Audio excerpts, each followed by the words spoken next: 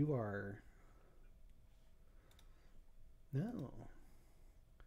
You've, you've only gotten about, out of 28 days, you have about 20 more.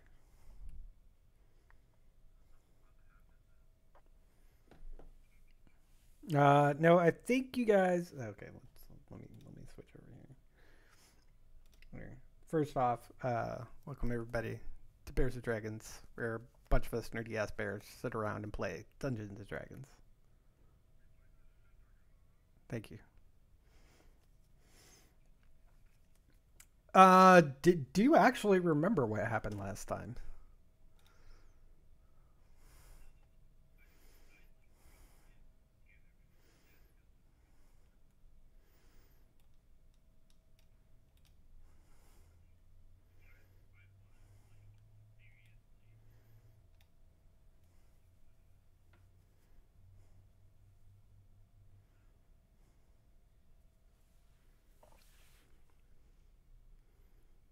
Yes.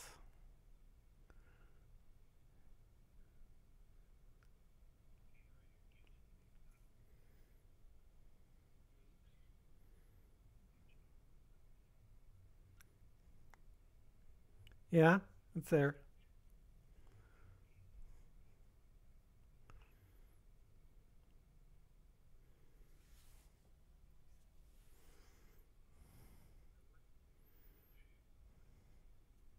Welcome back.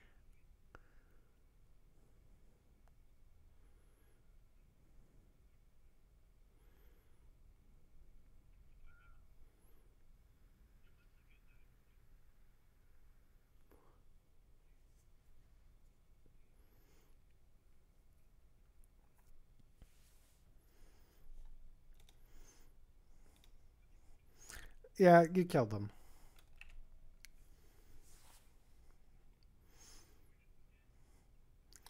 You, you saved somebody else from being taken to Valkenveld and then eventually to Menzo Barenthon.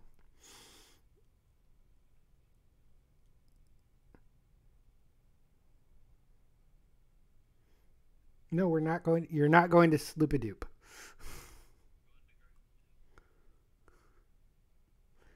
Krackelstug.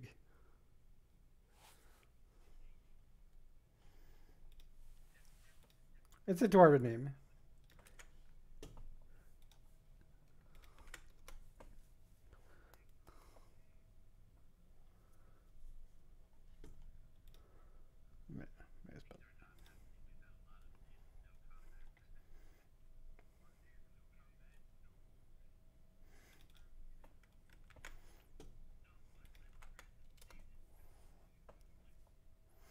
As long as there are mushrooms they can steal the light from.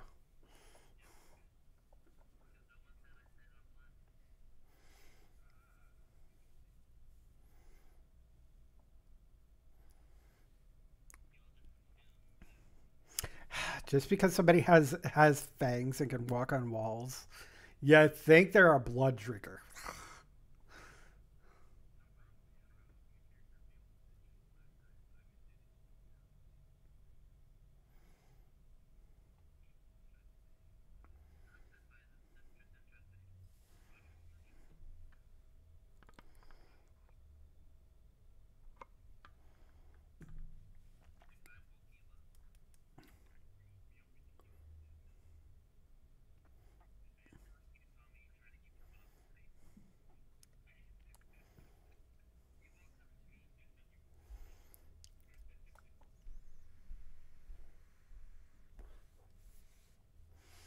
Who knows what will happen during the journey? But do you know why you are going to Gracklestug?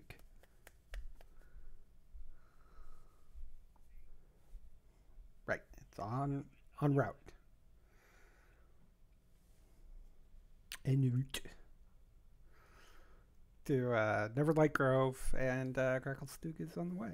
So, and Pito, I believe, the uh, Darrow is the one who's helping you navigate. thinking he knows the way. He knows how to reach Cracklestook by the southern route out of Falcon Delve. So that's the way you're going.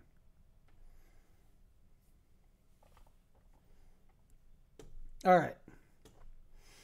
So you all have been able to successfully take a long rest. And you wake up. I'm not going to say in the morning because there's no morning in the Underdark. It's still dark, lack of a better word. You see the little phosphorescence from various mushrooms. And so, today, what pace are you traveling at? Fast pace, just normal pace, slow pace?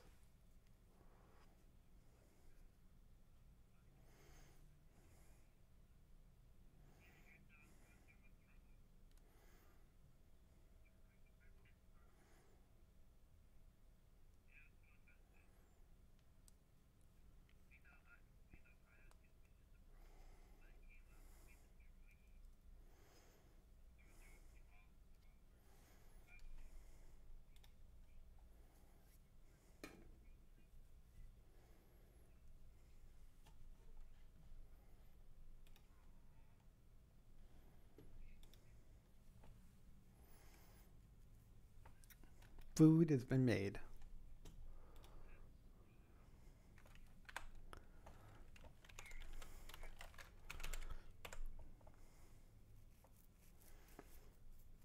All right.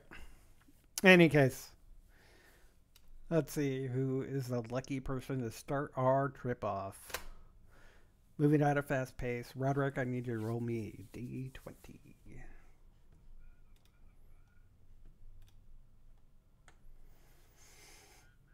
All right.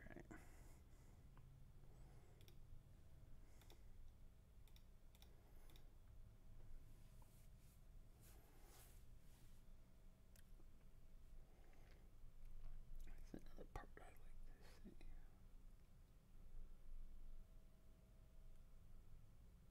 see. Where is that?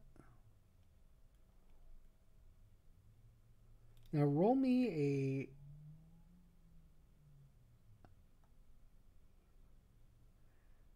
D6. A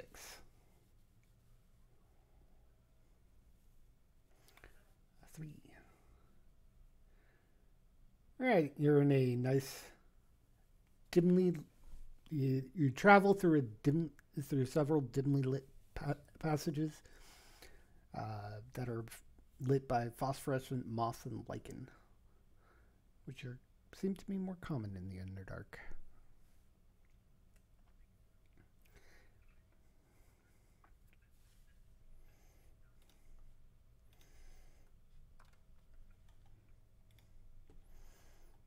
Mm.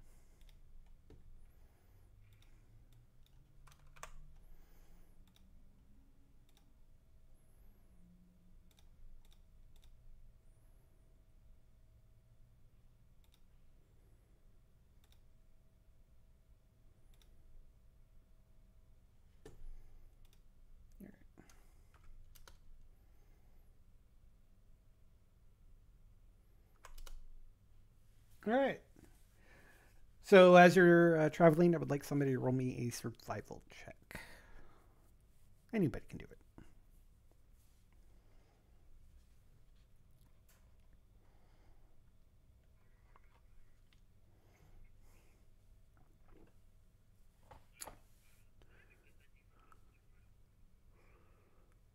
Anybody can do it.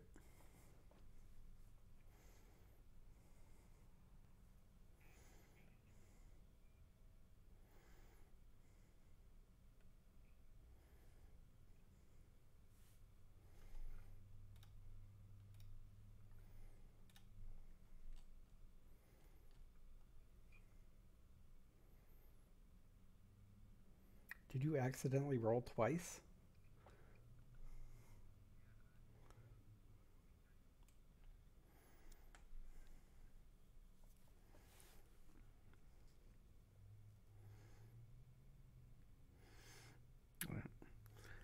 I would definitely say Roderick would be able to easily spot a nice little camping site as everybody starts getting tired from a long day. Thanks to good berries and a great water spell from Lassiter, you were able to you have food and water. Everybody.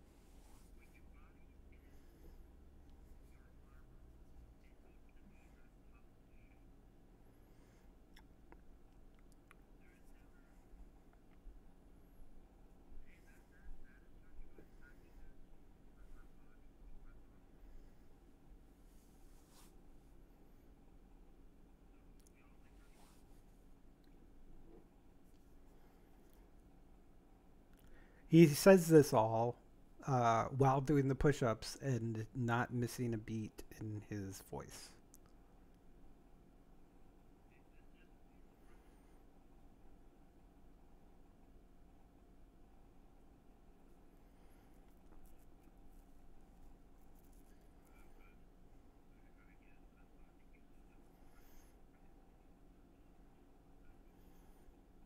He's saying this while he's continuing to move up and down in his push-ups, and it sounds exactly like that. I don't know if you've heard anybody when they're trying to talk while doing push-ups, or how you would talk as if you were doing push-ups. Yeah, a little odd.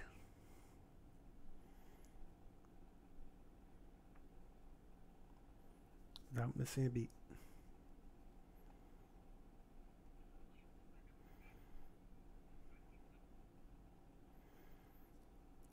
A little mushroom comes up to you, starts bobbing up and down next to you.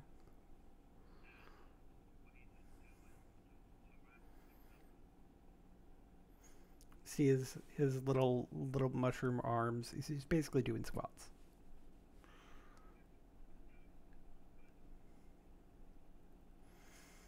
See, Haley uh, puts down her was it axe? Comes next to you and starts doing push-ups.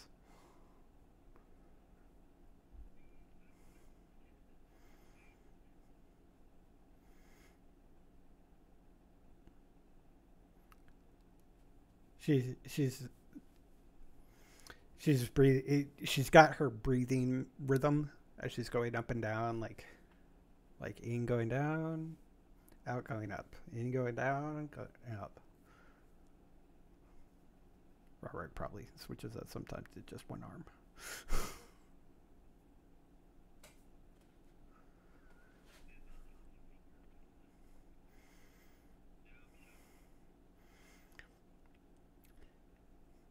There's a couple extra limbs there for some reason.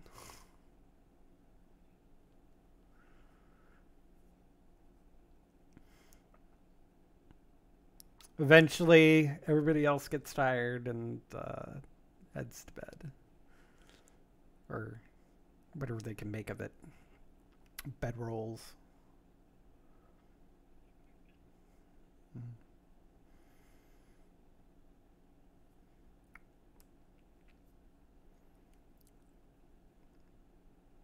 Stool curls up next to Lassiter.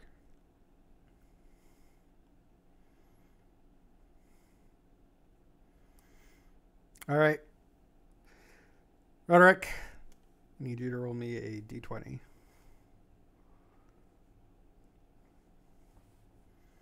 18.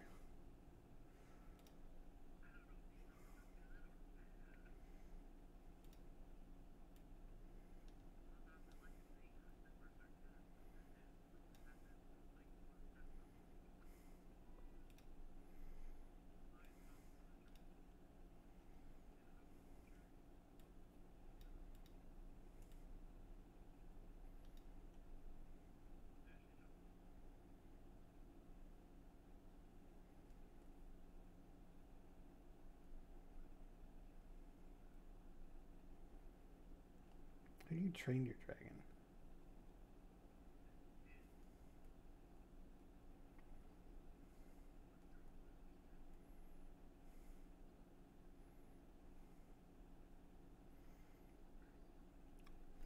I need you to roll me another d20.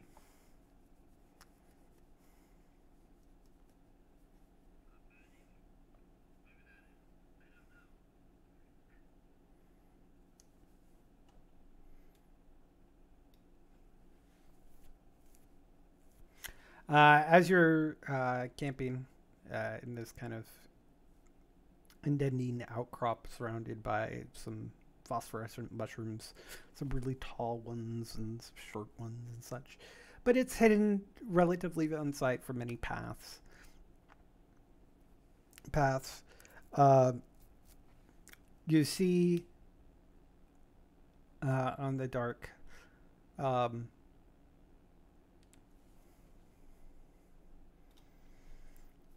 a humanoid creature. Seems to be walking by some, or has his hand against the wall. Looks relatively emaciated, and is just kind of like looking around, looking back.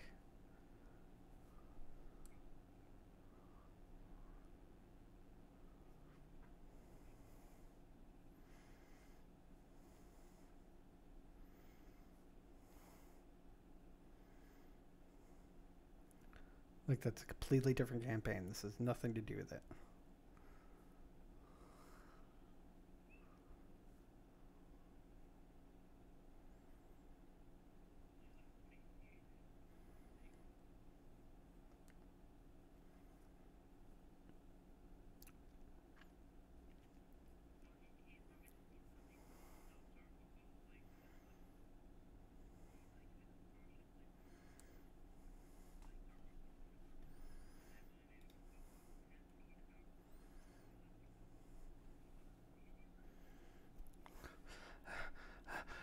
Who are you? Who are you?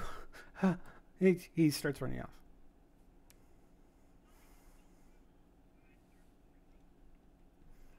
You totally catch up to him. Ah!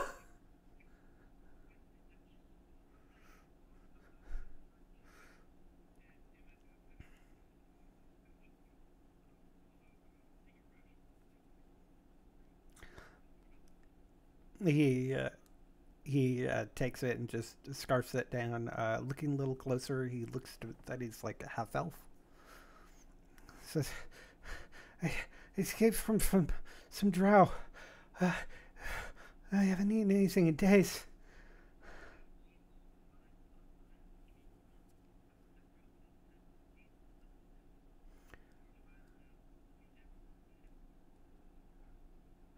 You see on his wrists are some metal manacles. Not ones that are attached to his feet or neck or anything, just around his wrists, and they're still together.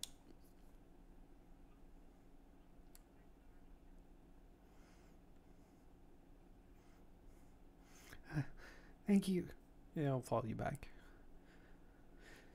Seeing everybody, his eyes kind of widen. He looks at the.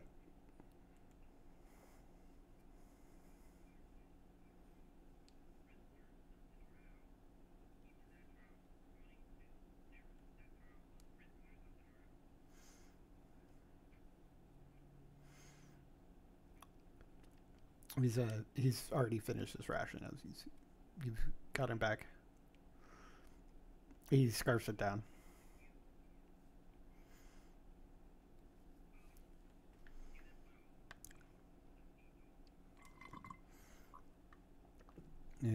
He'll start chugging it down.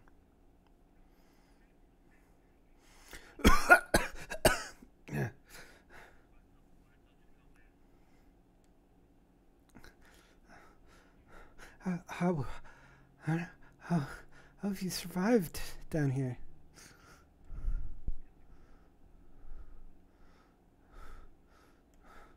You were able to feed everybody?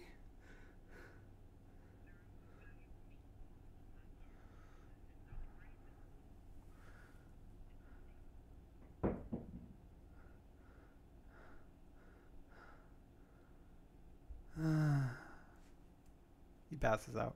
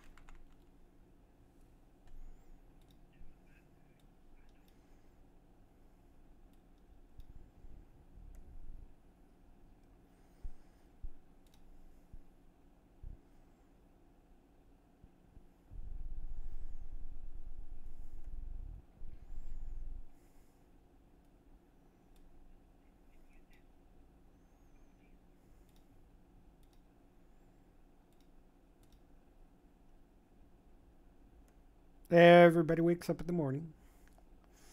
You have a there's a half elf lying near where Roderick is.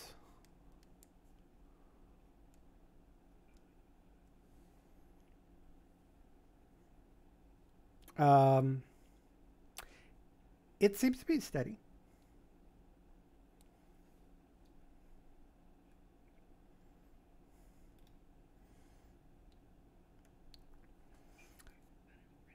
Make me a medicine check.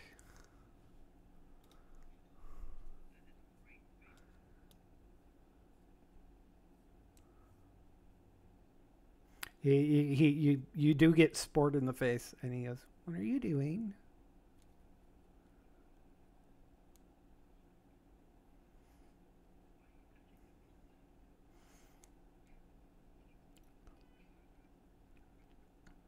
He he he's like, what's a pulse?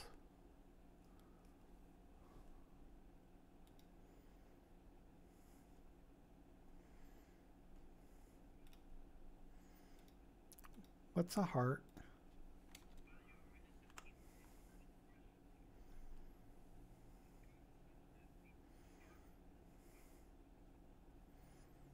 You take by how he's asking the questions. He's really young, so he might not even know much about his own physiology.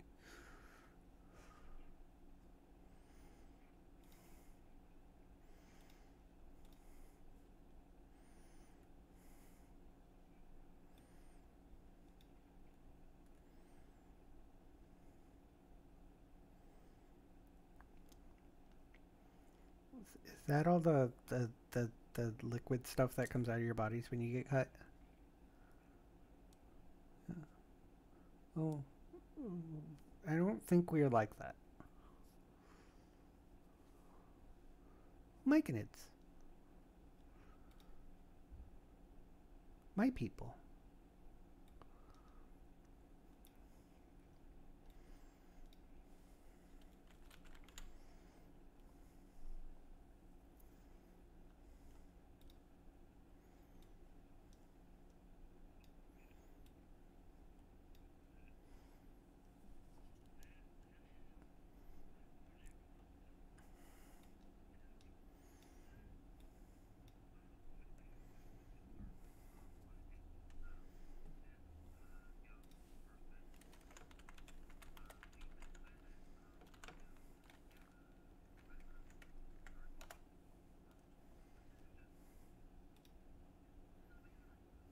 I'm gonna say it's a man just because that's how I had said it.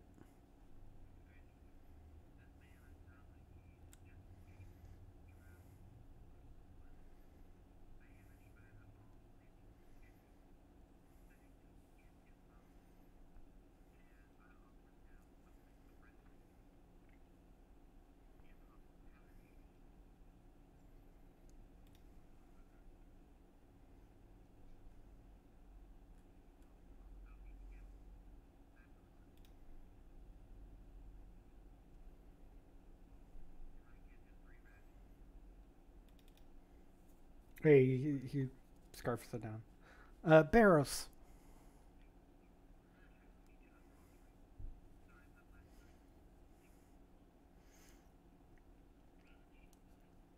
You see, he's wearing a pair of manacles. Night? Would how did you know it was night?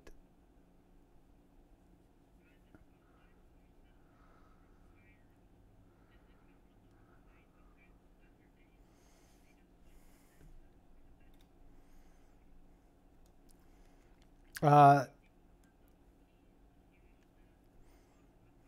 no, I think Jim Jar has it. He points over to Jim and says, I got him right here. Let me take a look at him.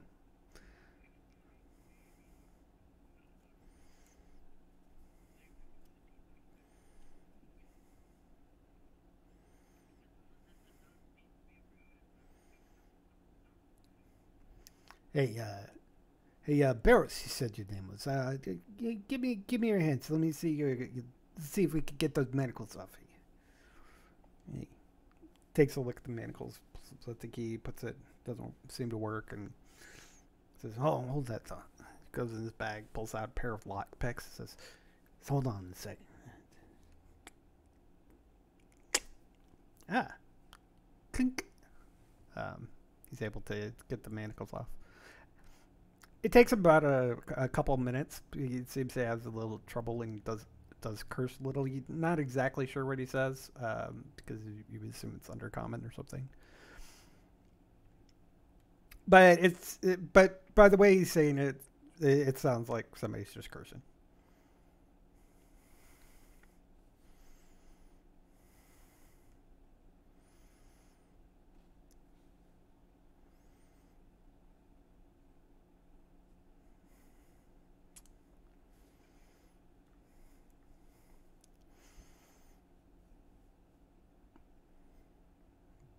Barros, Barros.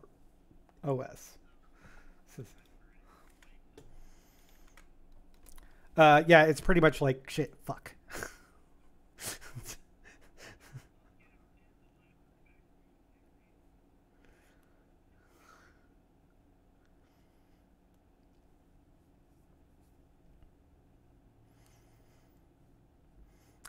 Your medicine check would tell. Well, you figure out that stool's physiology isn't like yours, so you can't really necessarily find a pulse.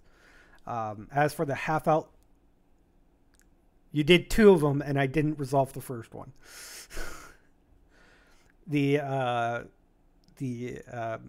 half elf, he was exhausted. There's a combination of exhaustion and malnutrition.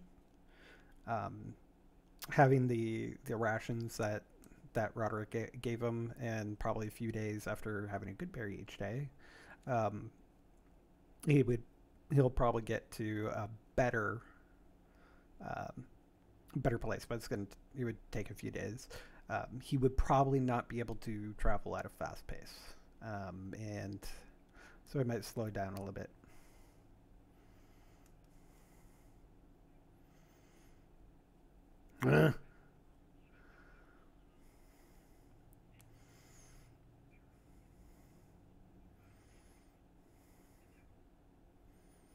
Uh, see if I do that for you. Says Ron.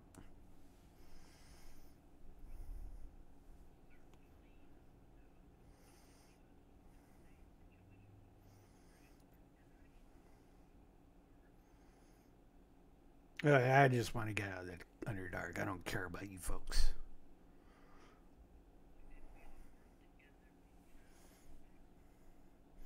What do you think? I haven't left yet. But somebody's going to be slowing us down.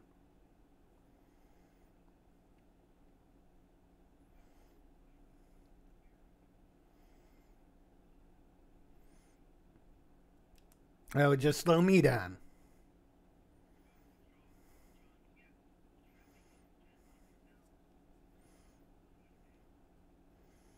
Hmm. We'll see.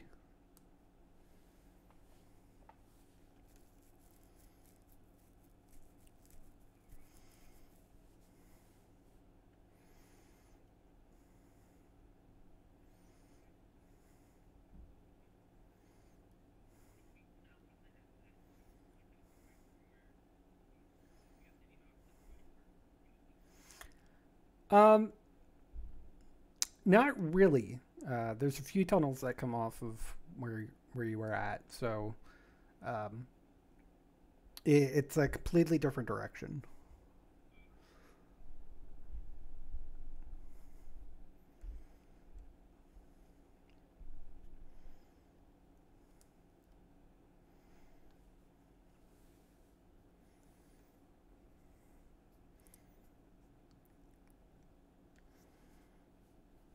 You're on a page which has everybody basically in a nice line with their names under.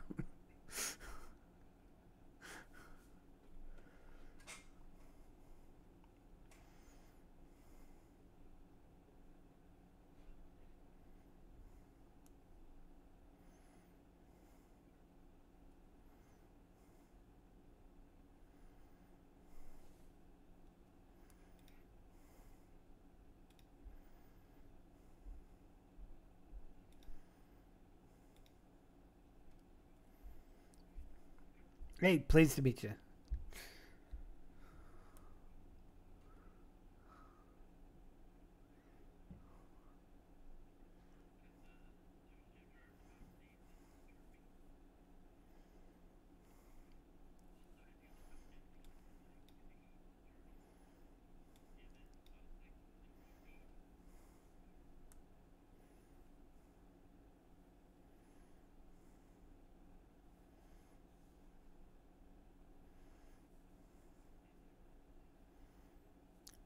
Prince Darendelle says,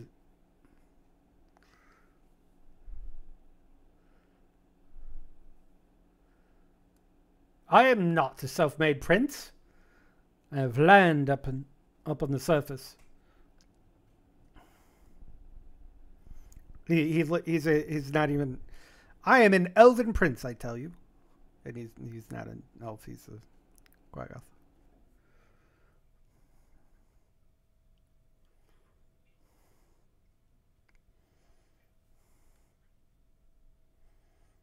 Yeah, he's a little nervous around Sareth.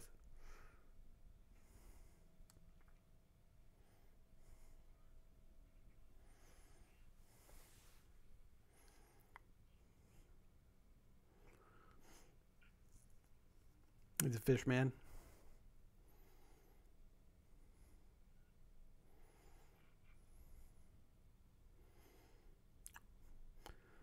But Peter's the name.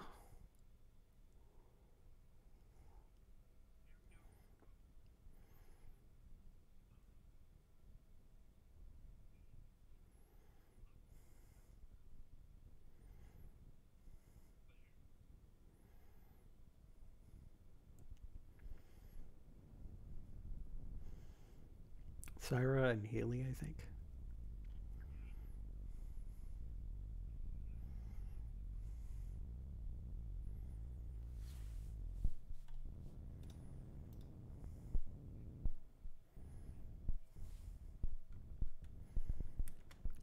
Do you guys want to mend your marching orders?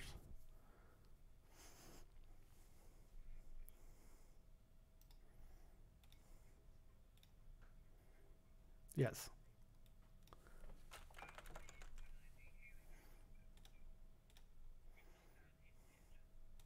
She's, she's still there.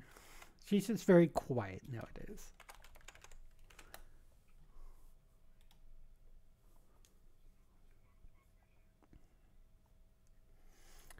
She gets very bubbly when she rages.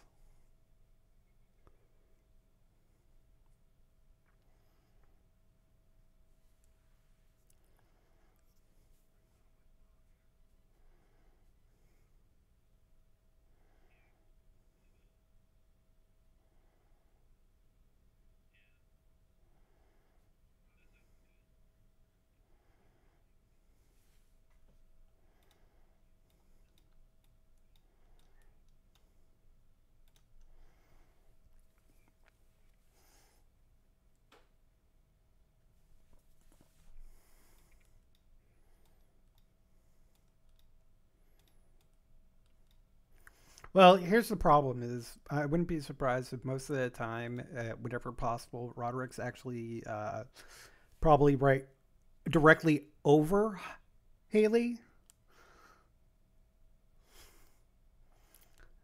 or you could be, yeah, because he's walking on the ceiling or walking on the side of the wall near where she is. If the ceiling's too high or something. Nice thing about Broderick, he does not have to worry about moving through people because he just moves over them.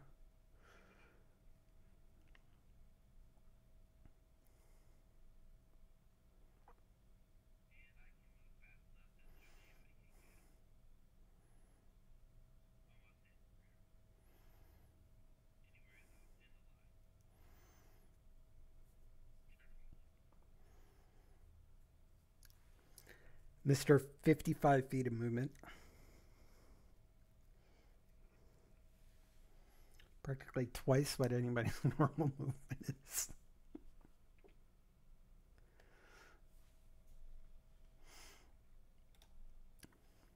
All right. Got. Yeah.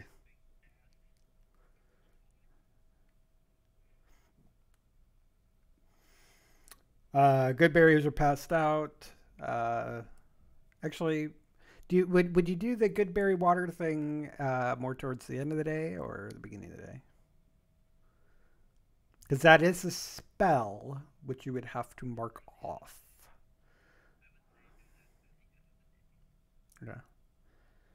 So, and when in doubt, you can end up foraging or something.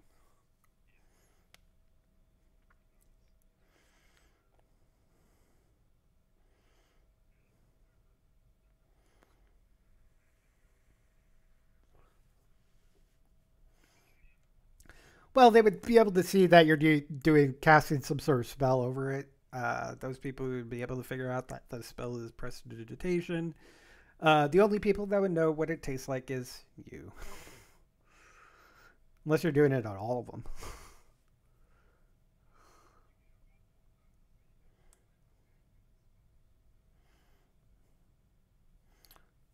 You had the flair.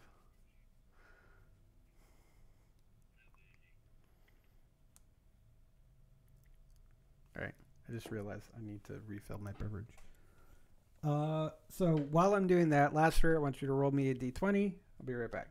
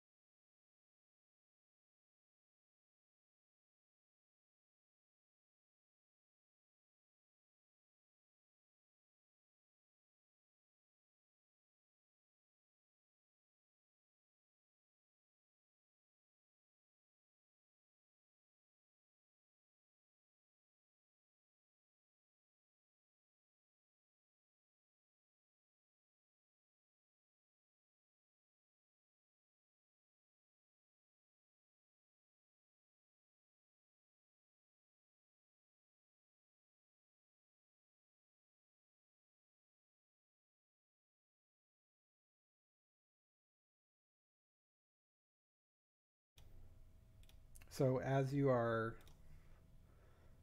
traveling, you come to a point where the tunnels start getting relatively narrow and you have to switch to your single file order. And you see amongst you is a similar light of the unknown lichen, which I'm not sure if anybody has mentioned is called Ferris Res. I'll put that in the chat so people can see what the word looks like. This looks like the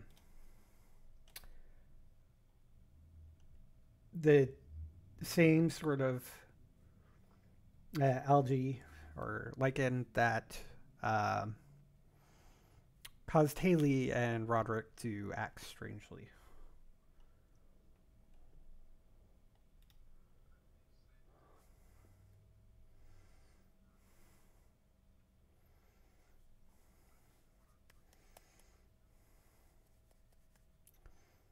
Uh,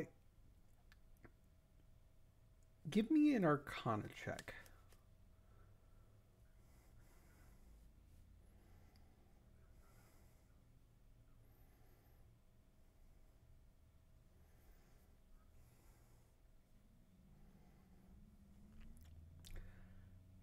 You're not sure.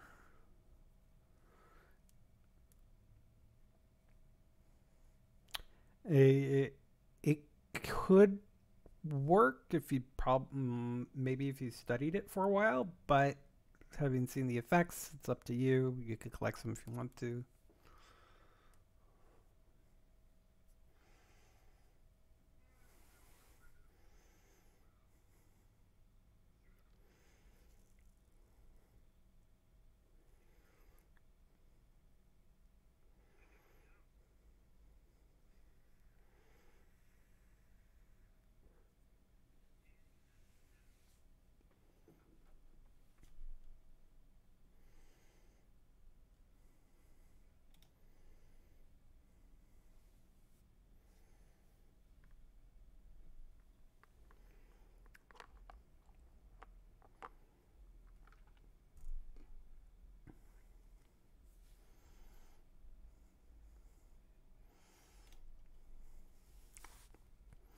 All right. I need everybody to roll me a wisdom saving throw.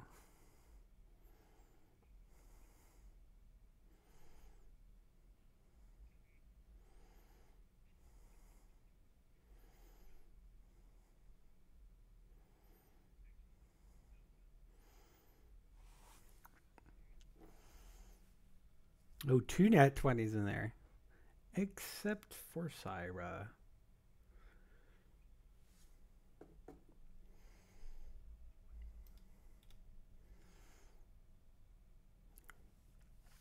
All right. Syra, roll me a d10.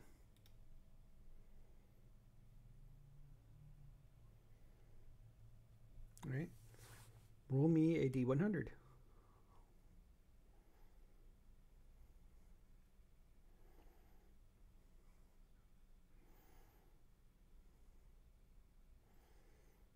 68.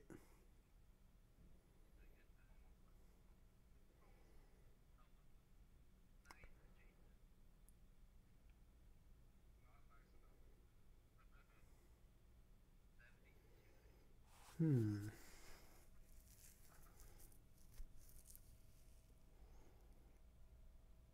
Sarah, as you're walking along and kind of looking around, and especially while you're gathering some of the fair's res, um, you keep hearing some voices. You look around and you see some faces of people from your past. They just kind of wander off. You also see some purple jellyfish creatures kind of floating through the tunnel. For some reason, Roderick's skin looks bright pink.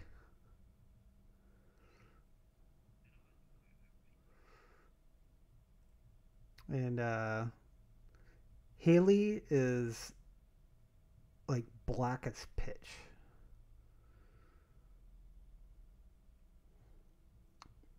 Lassiter seems to be glowing.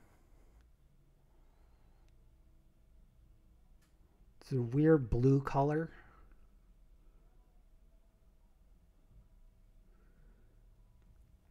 You see, you look at Ront, who you swear was bald before, but for some reason he has this big poofy afro that has like streaks of like neon green and purple.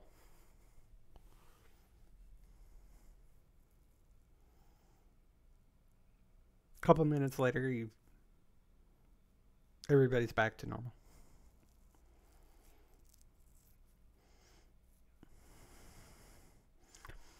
This is only Cyrus sees this. Unless Cyrus says anything, you don't know anything.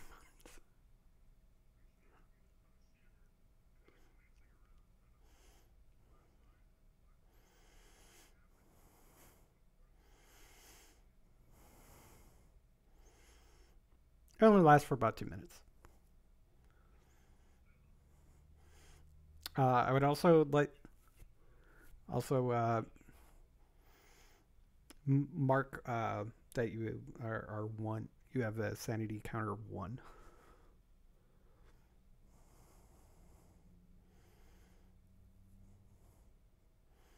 I believe the D&D Beyond, or the not the D&D Beyond sheets, the Roll20 sheets actually have a sanity score.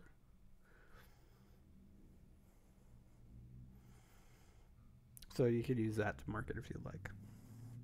Otherwise, put it wherever you want. Roderick and Haley.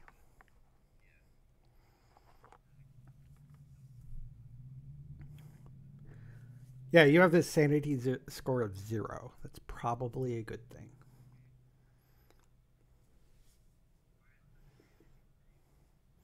It's actually with your. Maybe I'm gonna have to pull it up to verify that. It shows that it's with your like ability stats at the bottom of the ability stats on the left. Yeah, strength, dexterity, constitution, intelligence, wisdom, charisma, sanity. So actually, probably be more like more of a sanity score of like 12, because your sanity modifier would be up. Up by one.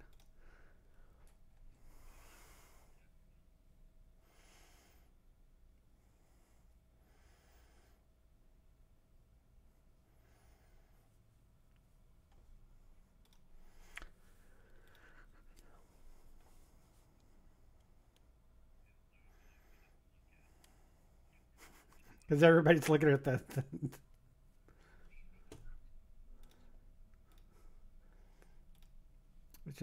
that should be a feature request. Add optional sanity score.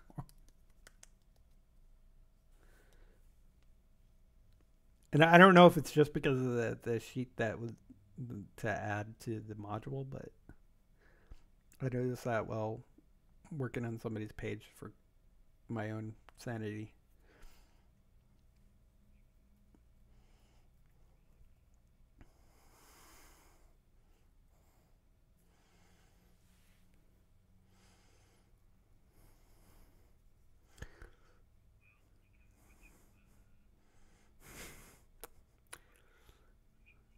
Look, be the medical professional that you are, and observe the ones that are being affected to help to possibly provide treatment in the future.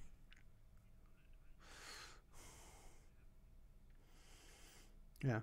So, so Cyrus stops, collects some Ferris Rose, but for a moment, a couple moment while she's collecting it, she kind of looks around, just like, what?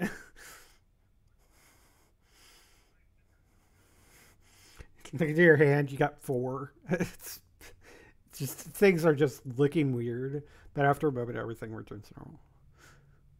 So it's up to you whether you say anything to anybody.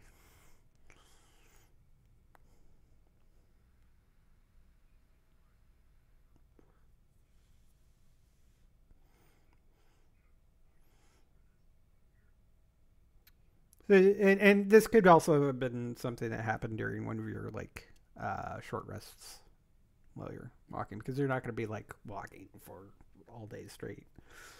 I'm sure you're going to take rests here and there, especially with Barris with you.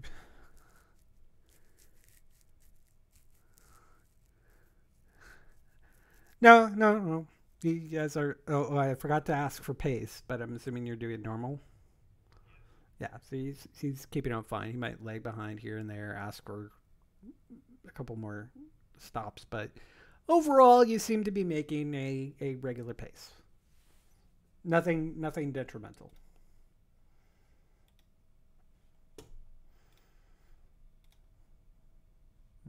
Nope. Use that one.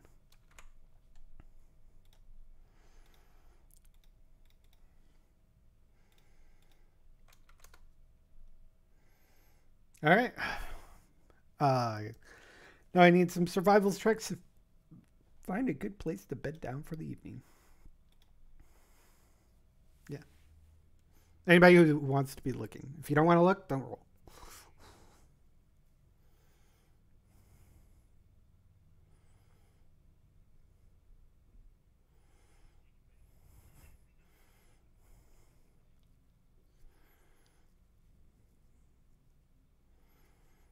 Sarah, after your experience, maybe you do want to take a rest.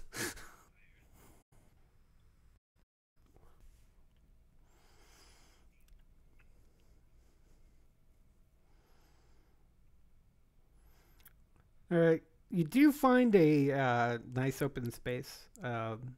They give you plenty of space to all kind of lie out. Easy to keep watch around. So a good little campsite that everybody can be at least be comfortable.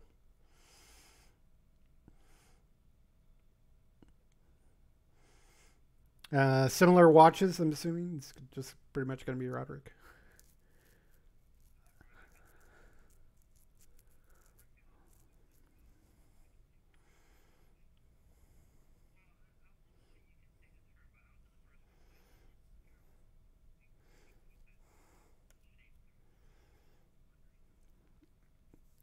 Haley again tries to emulate you.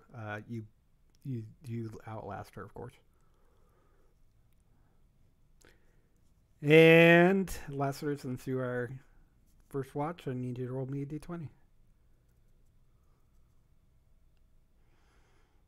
Roderick, yeah.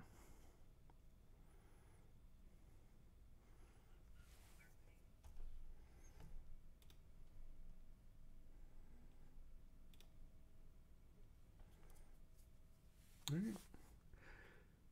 After a while, you wake up Gage to allow him to have a turn and watch.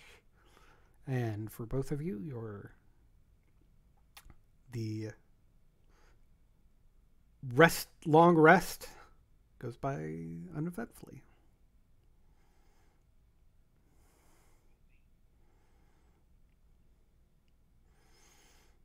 Everybody wakes up except for Barrows.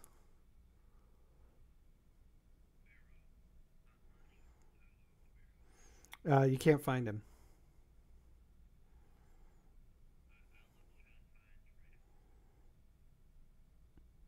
Go ahead and roll me a survival check.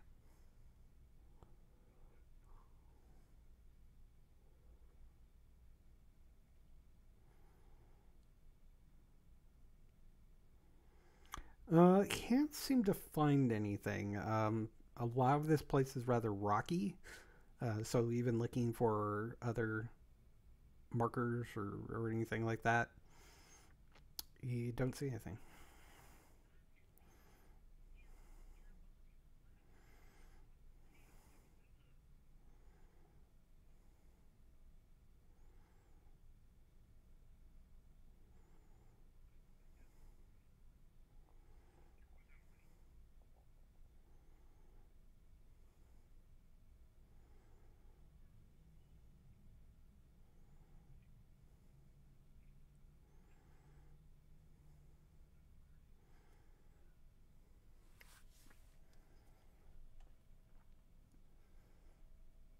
Pepito speaks up.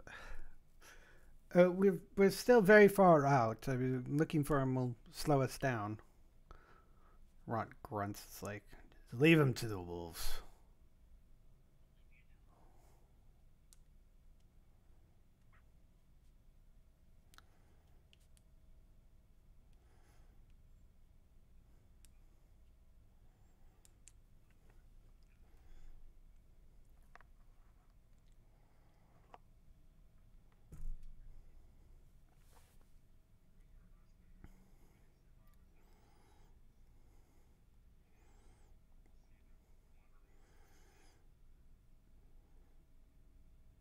Um,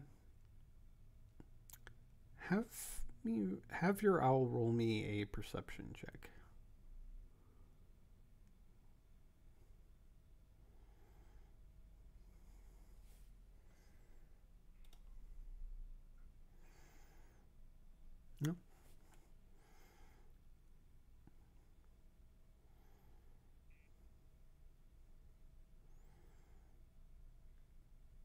No, didn't notice anything uh, out of the ordinary.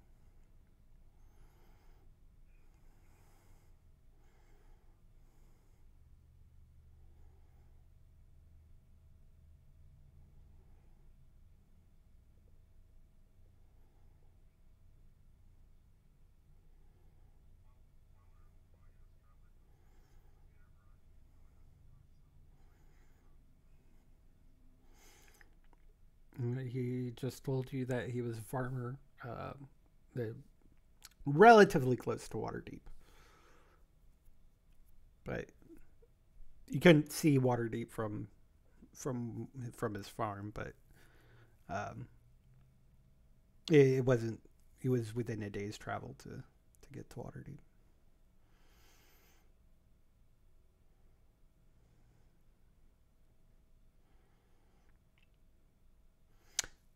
Everybody would like to look for him.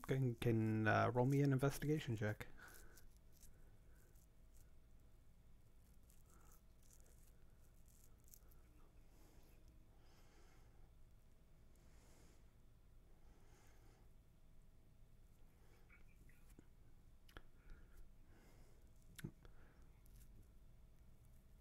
Roderick, you notice down one of the nearby tunnels, a foot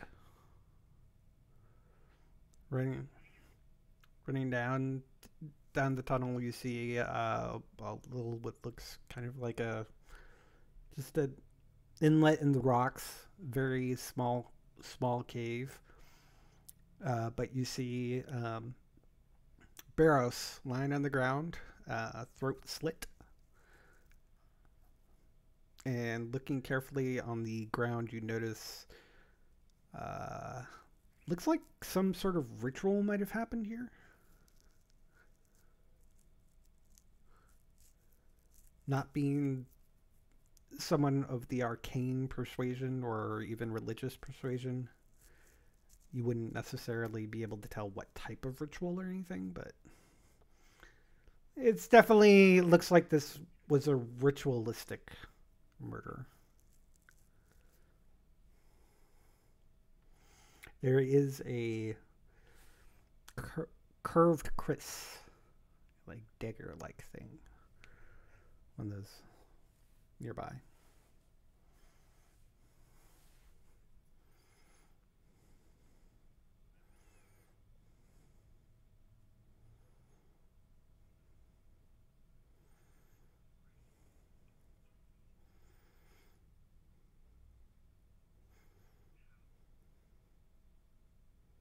How are people reacting to it?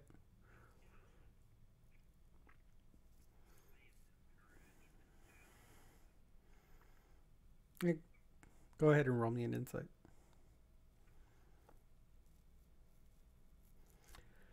Um, Jim Jar seems to be kind of like the like he never really had any attachment to Barrows. Like he didn't really care. He could be here, he could not be here, whatever. But he doesn't. He seems. It doesn't seem like he would have wanted to do anything like that. Um, and is has he's not sad, but he's on the sad end of things. Like somebody you didn't know just died. You're gonna have some sort of empathy for that, but or sympathy even for it, but nothing that's truly affecting him. Topsy and Turvey's eyes, they're a little shocked. Um, Prince Darendelle seems to be kind of on the empathetic, sympathetic side of things as well. Looked like he was doing some sort of prayer in Elvish. Uh, Sarah's kind of the same thing, a little nonplussed, just side, kind of along the lines of Jim Jar, except in his own way. Shushar will have also done more of a prayer or something for his passing. Bupito and Ront seem to be nonplussed.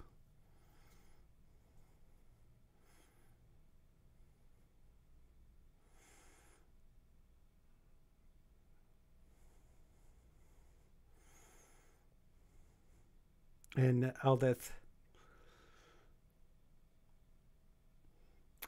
Eldith is also one. She's more like mad on her guard, sort of thing.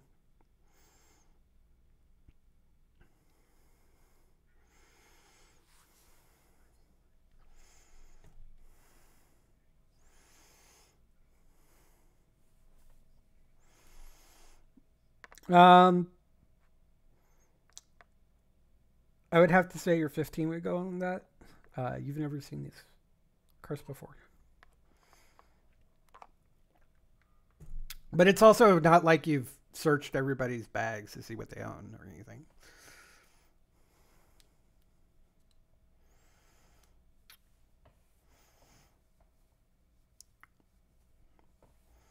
I would say Jim, if you would probably have to maybe even show it to none of the your escape captives are really helping with the investigation or anything. But they are there if you want to show them anything. So you really more have told them the news.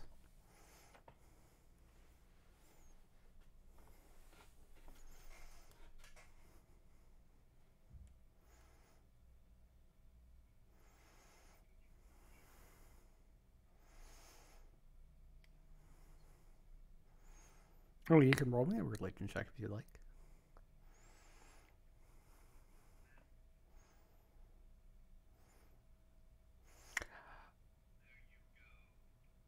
This this is you definitely know that this is a religious sacrificial sort of thing.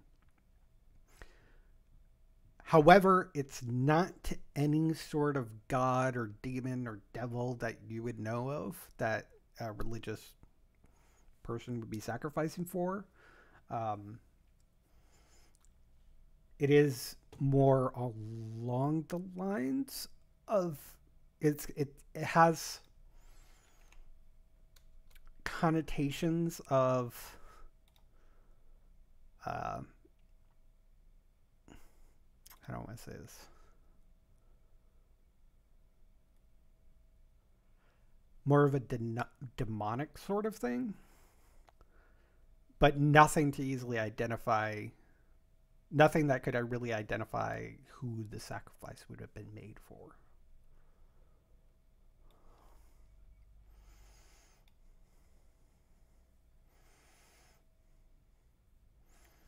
There are some markings. What languages do you read?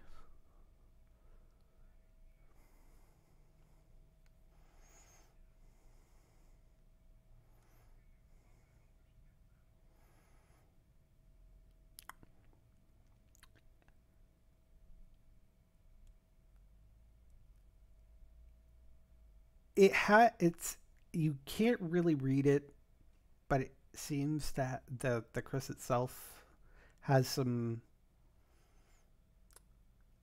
markings that are vaguely elvish, but not.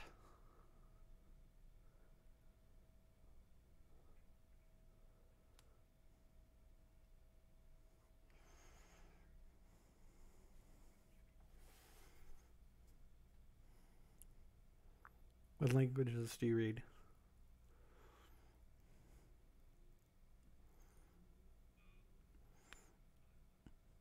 Oh, yeah, you can. It there are some sort of runic symbols. Um, it it I don't know what the right words would be, but it does refer to like the Spider Queen.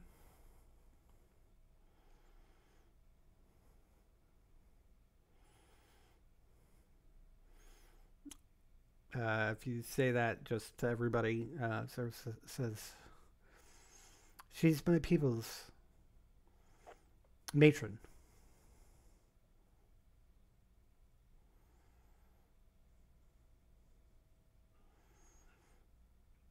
With that, you probably could assume that this is a drow, Chris.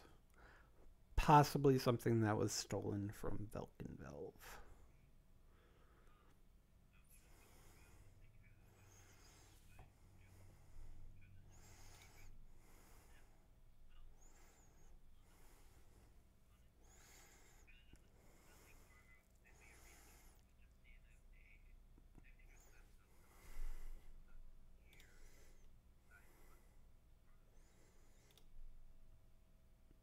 Go ahead and give me a perception check.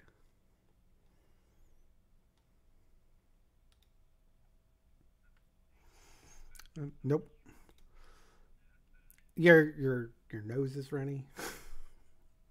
It's just impeding your sense of smell.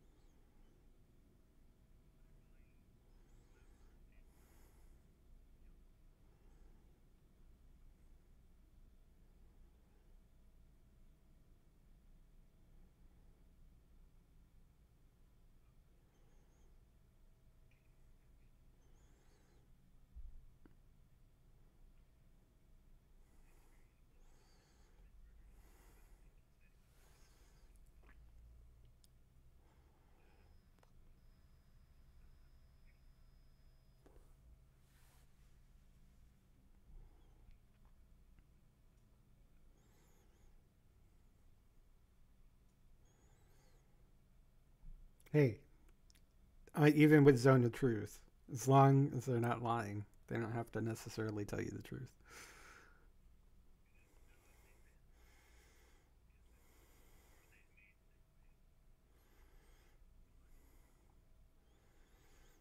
Uh, there is a pool of blood, which seems to have traced in some of the runic designs.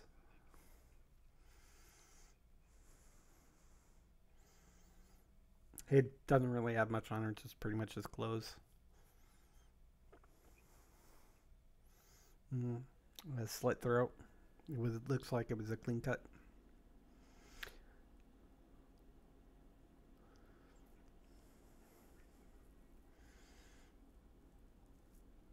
Recent enough that it happened during the night sometime. Somehow they slipped out. Mm.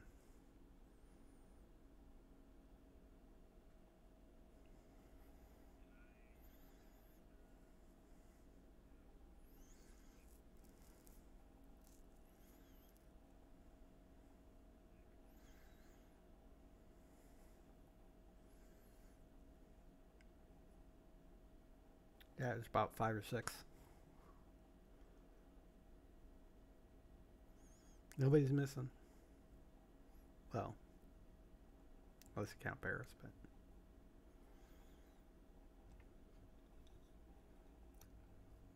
the Underdark is big.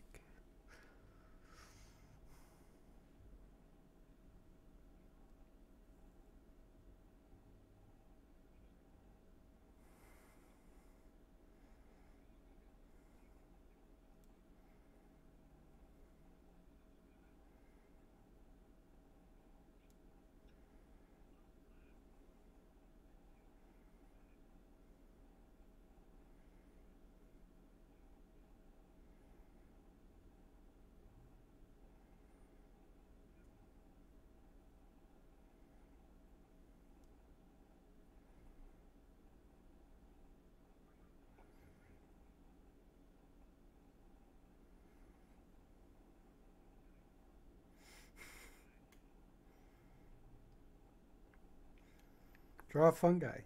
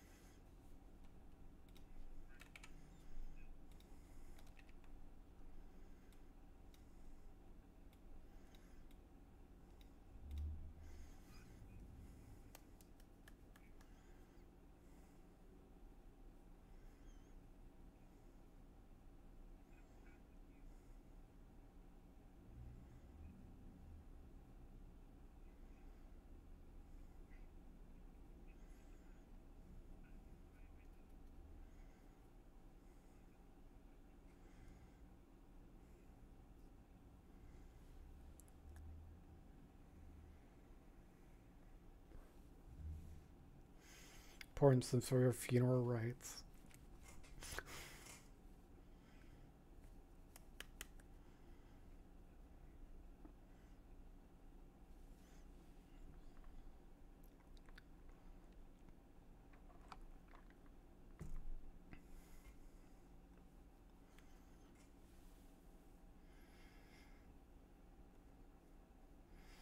And off we go.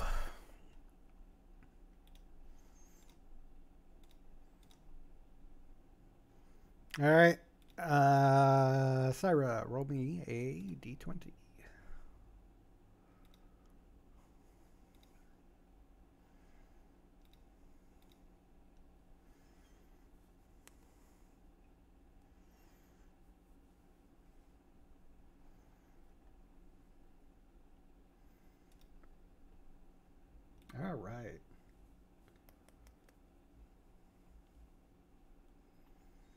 I need you to roll me a d20 and a second d20.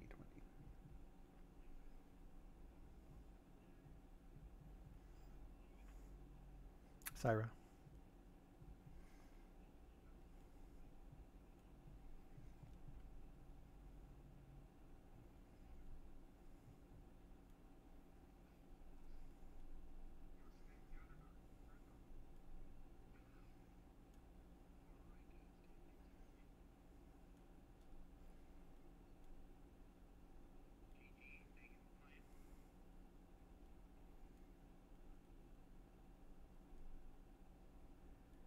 Where?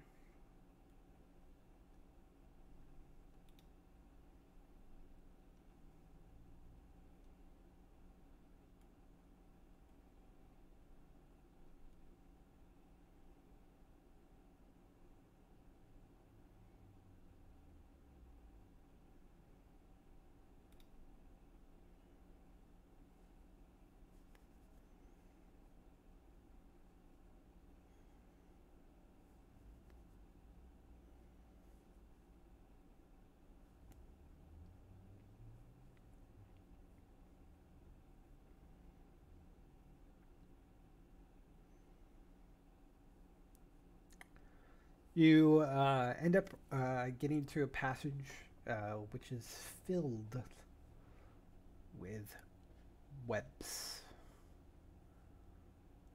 It's like they stand out about 100 feet.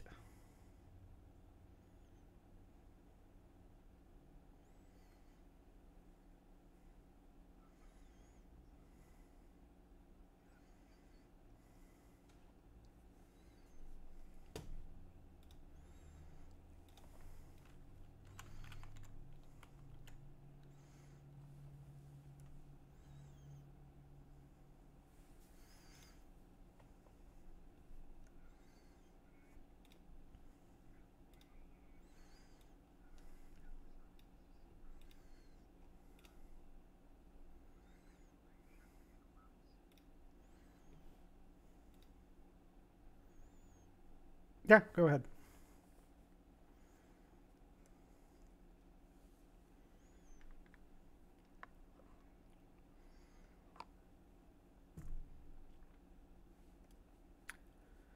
Do you see this area is dimly lit with some fire threads as well?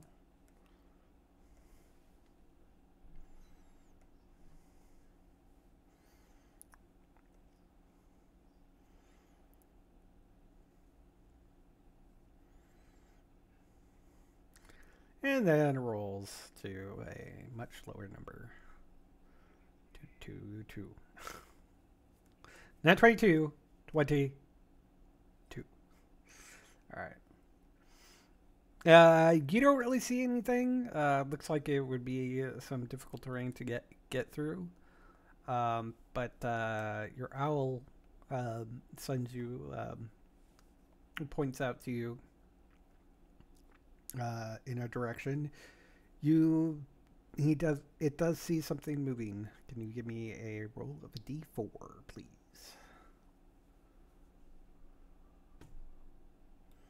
Thank you.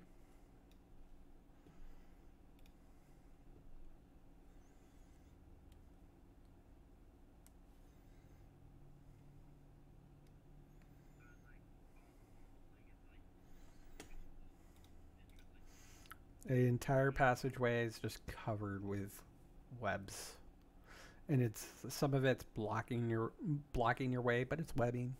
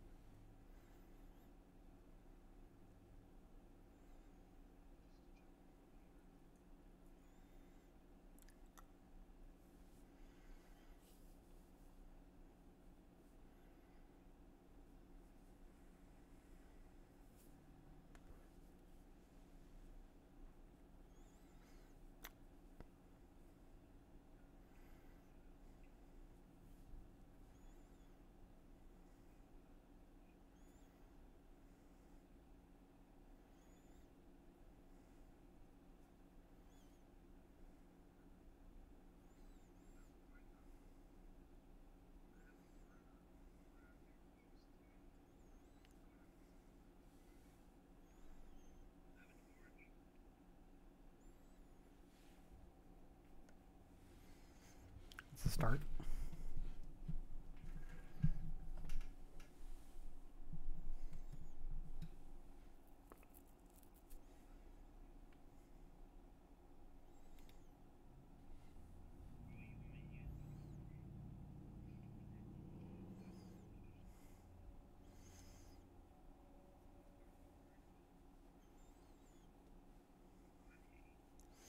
It's not that tight of a corridor where you're in. You could easily march two abreast.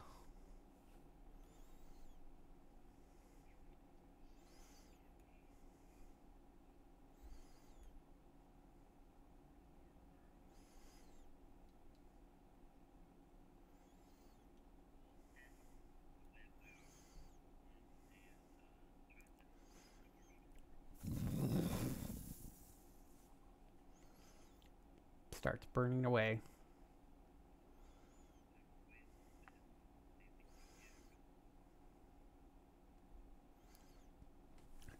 Does a nice section of webbing to help clear the path. Clear a path. You could easily clear a path that could probably for about 50 feet at a time.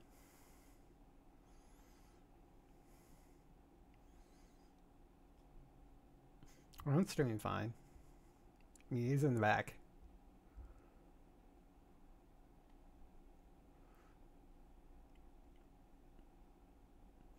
And while you're doing that, Roderick, what's your passive? It's 14, right?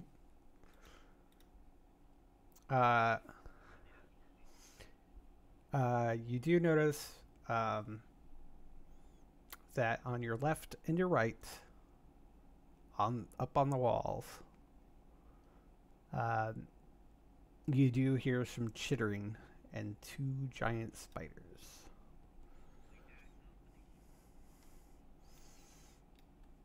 All right. Let me figure out a map here.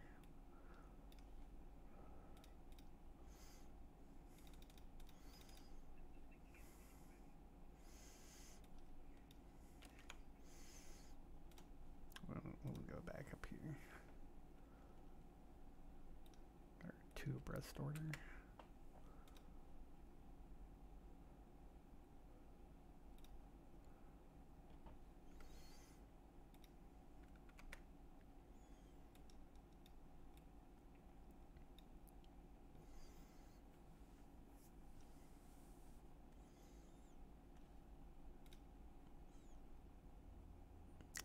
And do.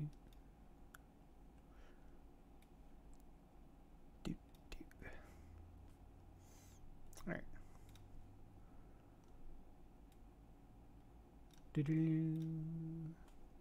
I need everybody to roll me initiative.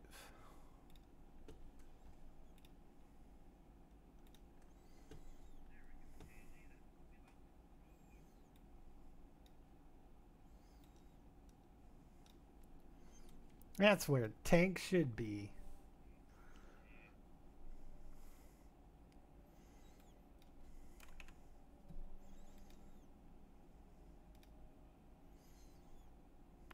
Did I give you the NPC's character sheets? Okay.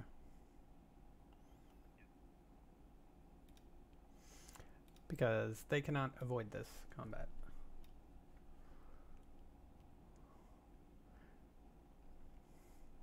If you rolled, I can just put it in. Don't worry about it. Yeah. Just make sure you... Yeah, just make sure you click your token. So, in the future...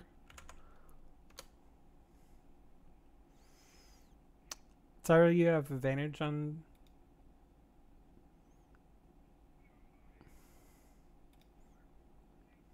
Okay. I gotcha. Gotcha. That works.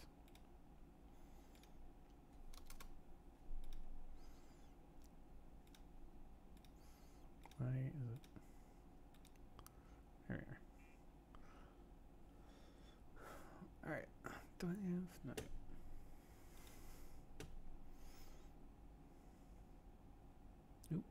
I clicked it. Where is he? There he is.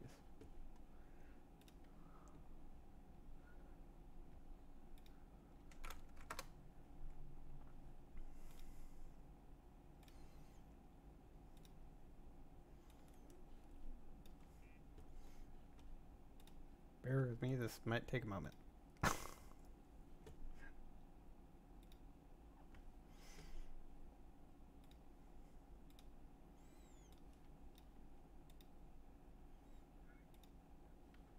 Yeah, they can't avoid this combat. Oh my god. Oh, I already did. Do that again. There we go.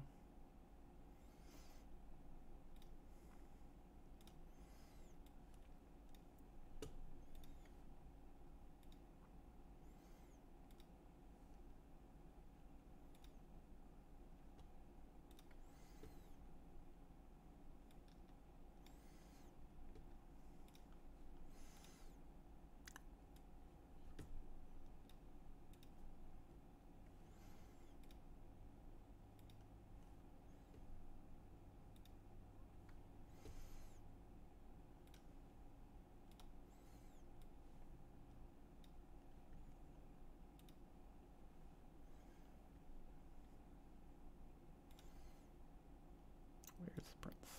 Prince here.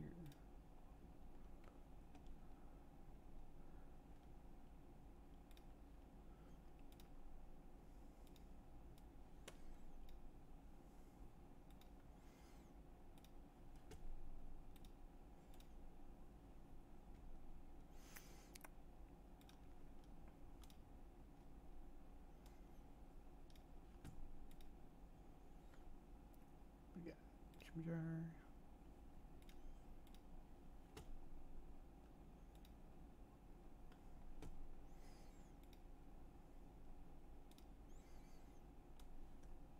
Jimmy. Almost done.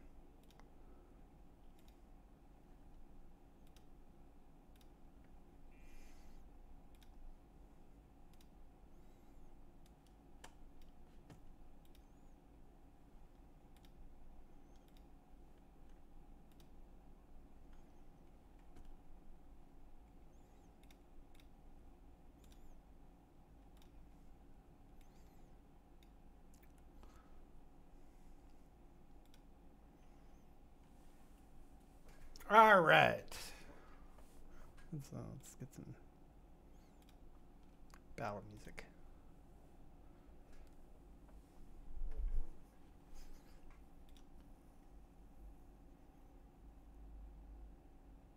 There it is. All right, Haley.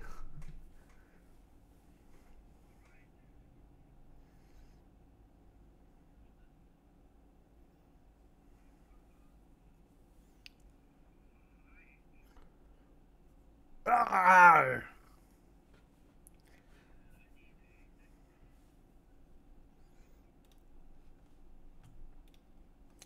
Giant spider deck save. With a 15.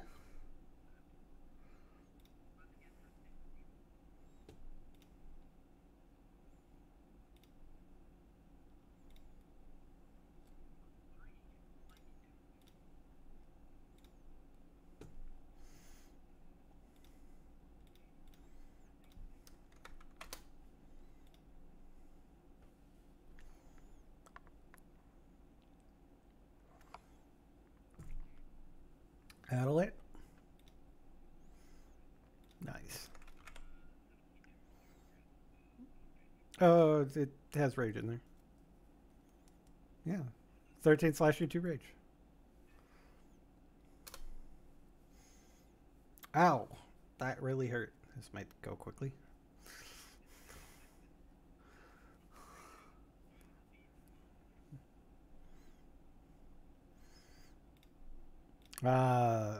But it's the giant spider's turn.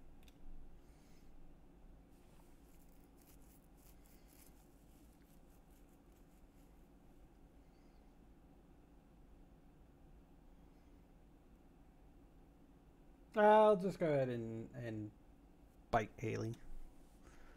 And totally miss. And the other one is looking right at you, Roderick.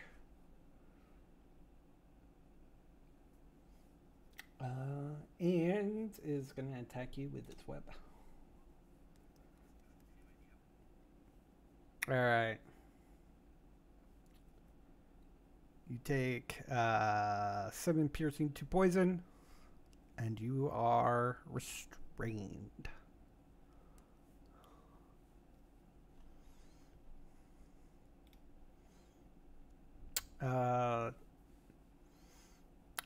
Turvy says, Stool, get back here. Come on. He's just trying to urge Stool to get to safety. Eldith. Gonna come down here and help out with Haley.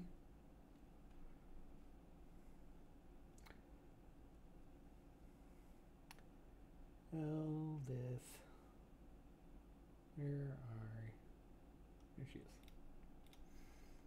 Makes a couple attacks with her short sword. That does it. That does not.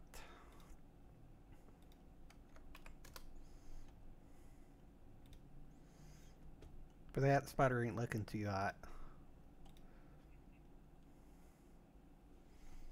What can Sarah do?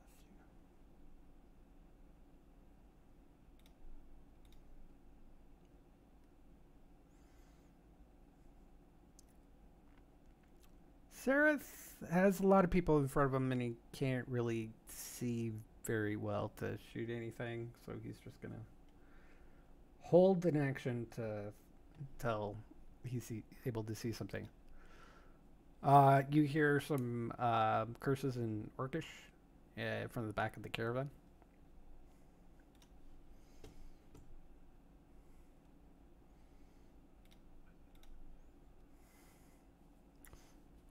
He's cursing up a storm. Something about people in the way. He really wants to be up there, but he can't get there. Oh, did you not get in there? You rolled, right? There you are. Hold on. That turn. 16. Why don't you go ahead and go?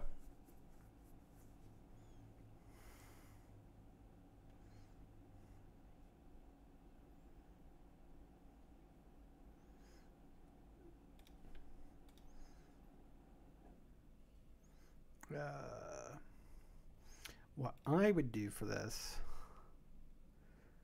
is put another U. There.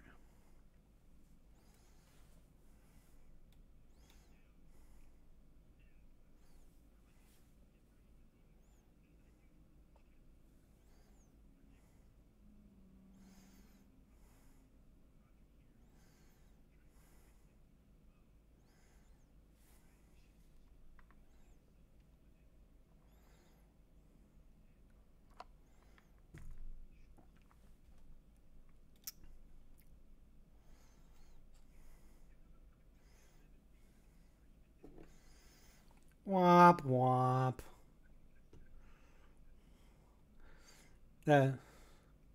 Anything else?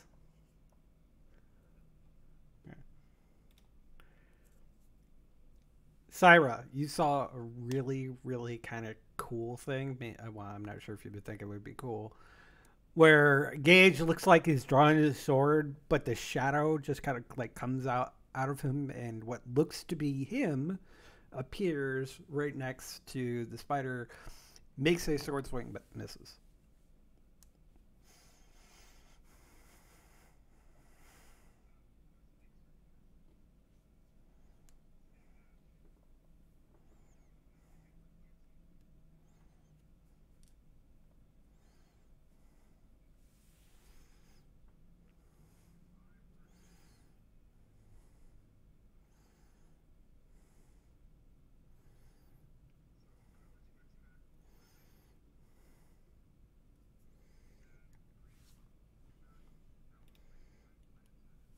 Yeah, it's still an attack, so. Mhm.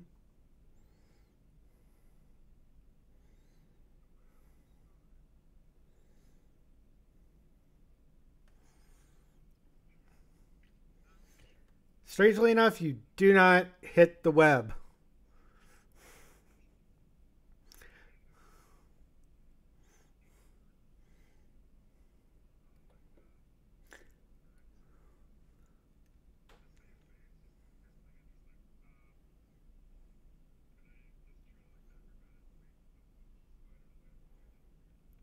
Sure, roll me in acrobatics.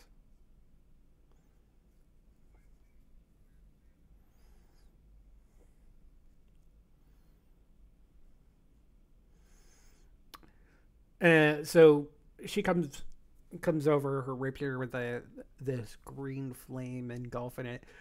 You swipe as you're kind of like charging towards the giant spider. You just swipe towards Roderick, trying to with the intent of hitting the web, but it whiffs. But you keep going, and it looks like you actually didn't try to swipe it. You just kind of like were passing out and had your blade out, and you run up to the spider, put your offhand on it, and just kind of like push up and flip right on over, so you're on the other side of the thing, and you're just out there ready for the next attack. And then the green flame disappears. It'll come back next round, but it may be back next round, but it's no longer there. All right. Topsy picks up stool. Topsy picks up stool and basically swaps places with him. And what does Topsy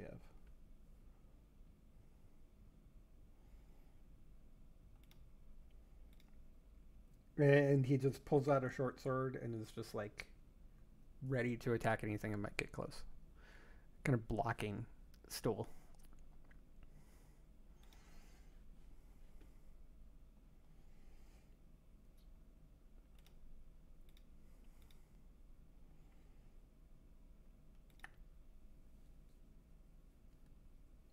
Bupito leans back against the wall and just watches.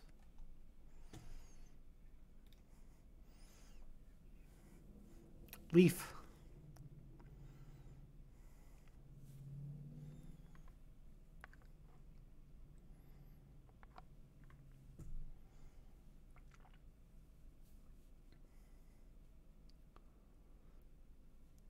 Leaf.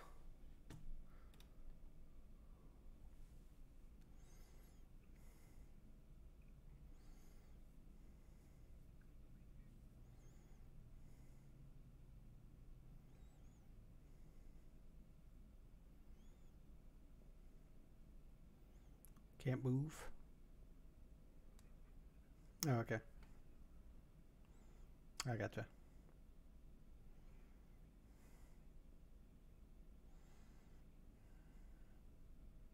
Mm-hmm. Go ahead and roll attack.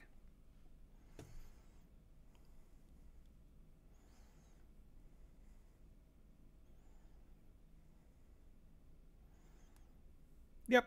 Well, it looks like you rolled the damage. That's all right. There we are. Yeah.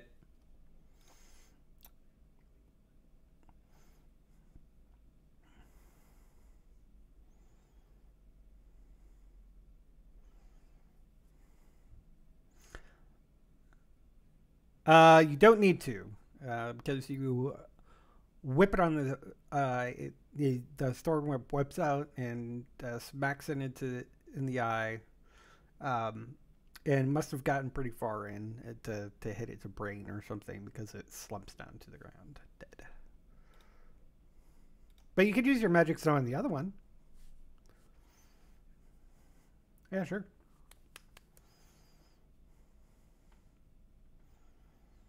I'm like, oh yeah, that's right. There's 2 spiders. That'll hit.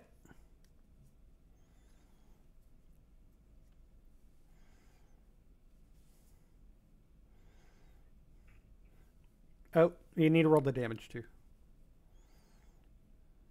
You rolled it to the hit, but you didn't roll the damage. There we are. 8 points of damage. Lassiter. Pito's leaning down against the wall, grunts, cursing up and just kind of like looking around people.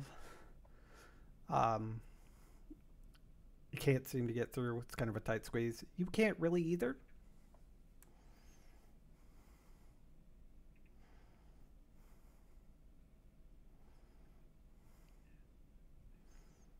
Sure. Let's save wisdom. It fails. It also, yeah. It also. I'm gonna say because it rolls that this would be critical damage. It is hurt, so it's probably dead.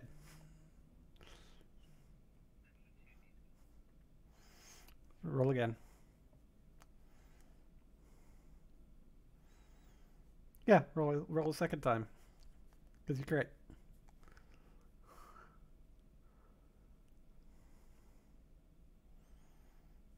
There you go. It takes 10 damage.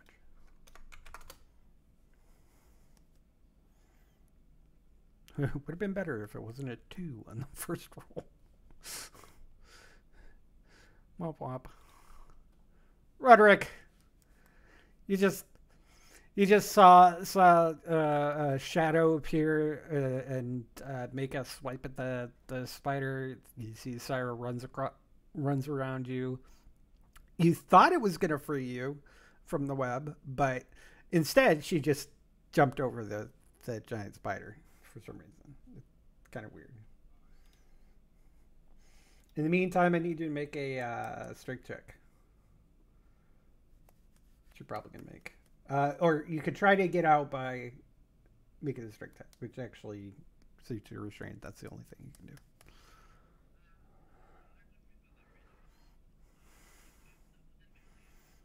Mm-hmm.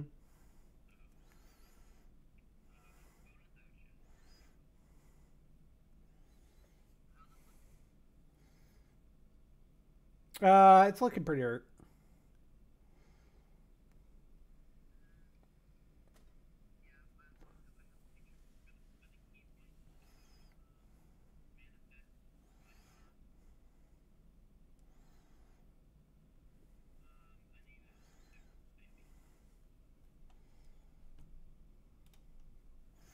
15.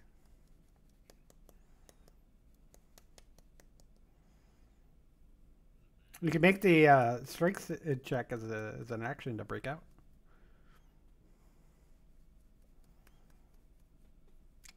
You're still under the restrained condition. I'm sorry. You manifest your arms, but the arms are restrained.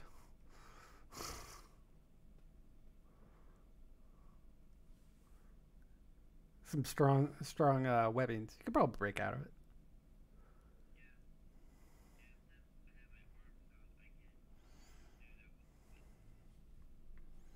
So go ahead and make me a wisdom check.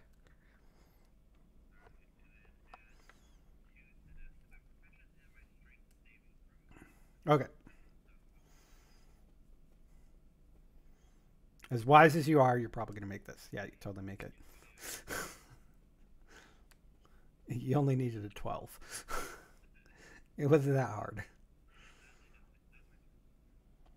All right. Stool is going to hide. Where's Stool? There he is.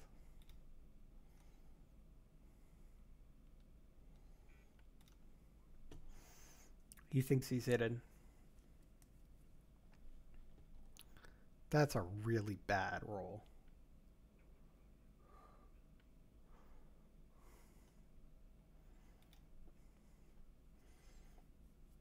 Jim Jar.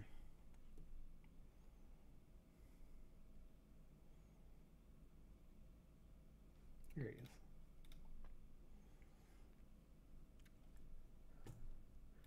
Jim Jar is going to come over here by a gauge and fire a crossbow shot. And misses.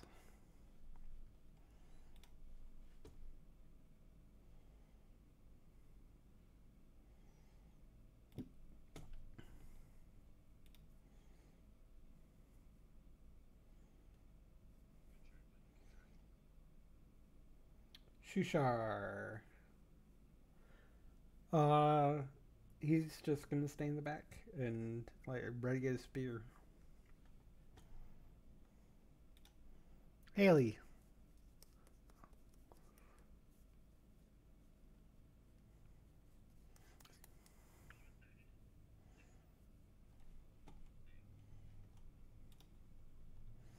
Saved.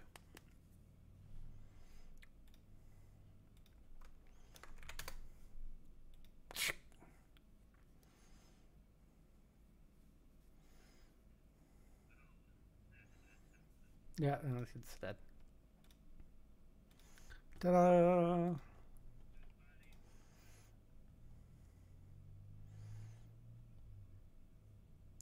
Roll me an investigation check. See if they add anything around here. Alright, where are they?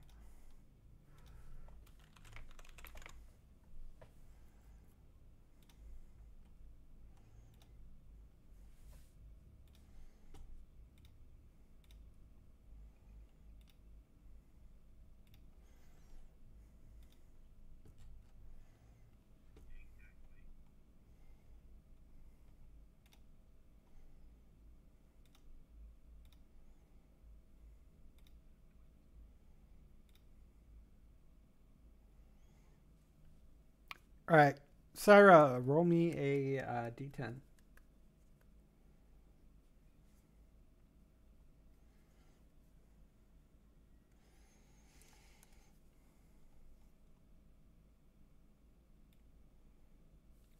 Uh, they apparently found a few things, um, which may have been like some prey.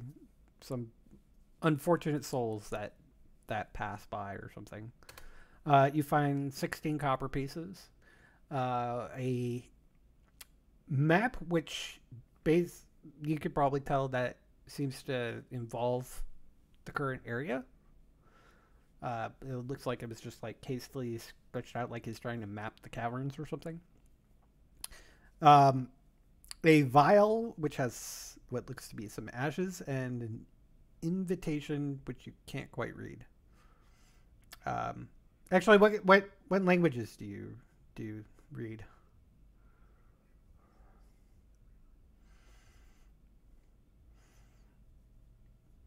Lassiter, it's an invitation to some sort of party in Menzo Bearzone.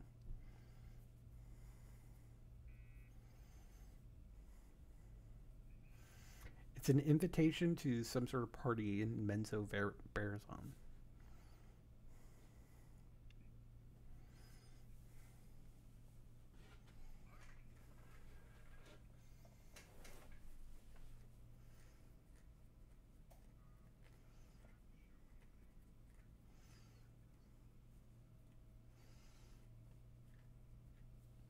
Um,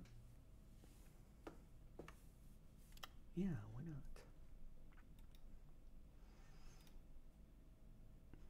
not? There does seem to be a cave with an X nearby.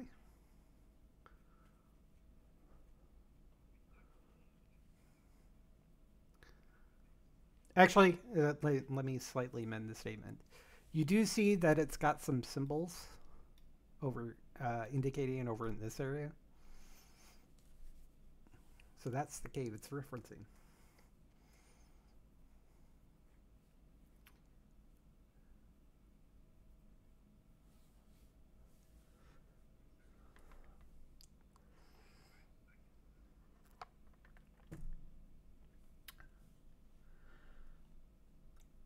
Because I am a benevolent DM, I decided to roll on Donjon a treasure hoard. Set the challenge rating to 1. I set it to treasure hoard, and this is what it gave me.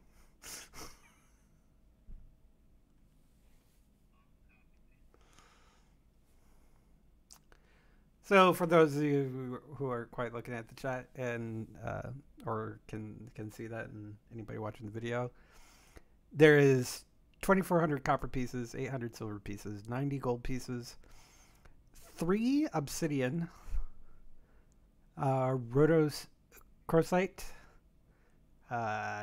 turquoise, a little stone feather. So you wouldn't quite know what that exactly is unless somebody identifies it. A spell scroll, which Syra will be able to tell you. This is a spell scroll freedom movement. And some sort of potion.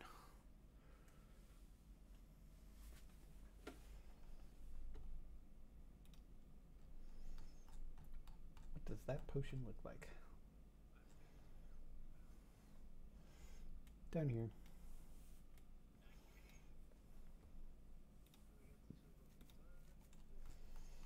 That would be a group discussion.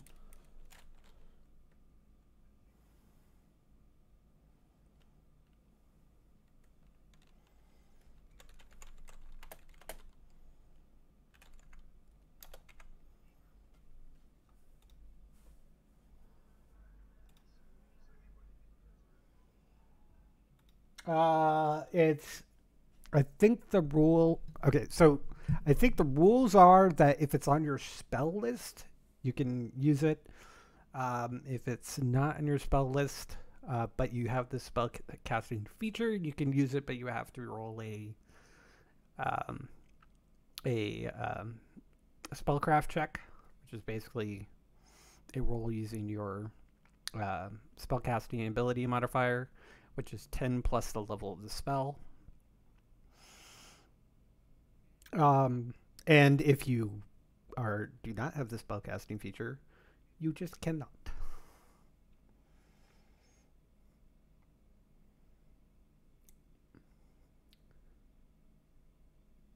So the potion looks like it's red with a. There's red in the liquid. Continuously contracts to a tiny bead and then expands to color the clear liquid around it. So it's like a clear liquid, but there's this red which goes small and then grows to fill up the entire vial.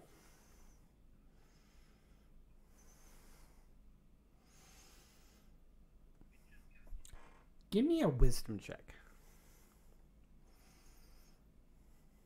Give me an insight check specifically.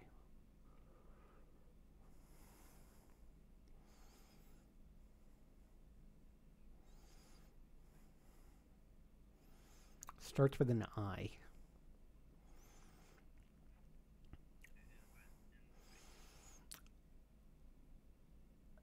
You swear to God you've seen some sort of liquor do this exact same thing.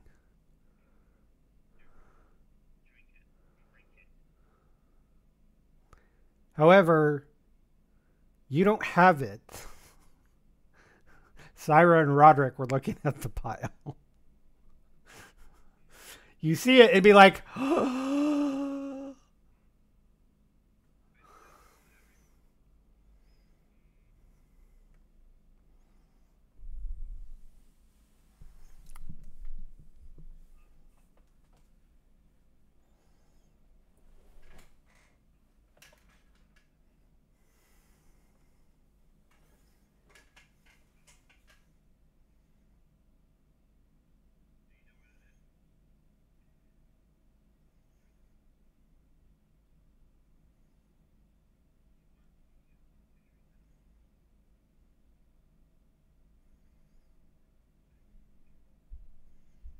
Does anybody have the identify spell right now by any chance, or have access to it?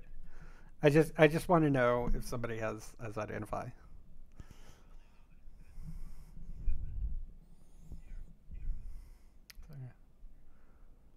Okay. So you have a stone feather and this potion with liquid in it, so you don't actually know what it is. Sadly, neither of these requires attunement, so that you can't just do it like that. Syra might be able to examine the feather, though.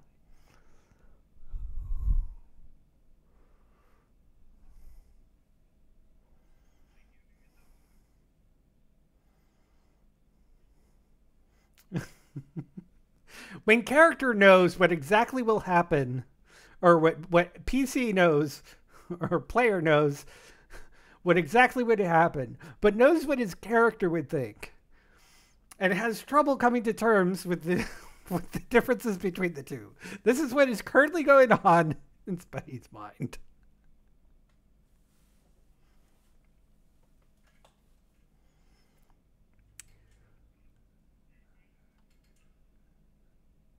Roll me a luck check. Roll me a quick luck check.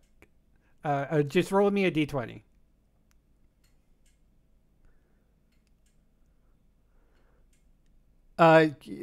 You do remember that it burned when you tried the liquor that you're remembering. Not that this is the liquor that you're remembering, but you think that it looks like the liquor that you're remembering. It burned. It hurt, but it was alcoholic. It was just very, very strong.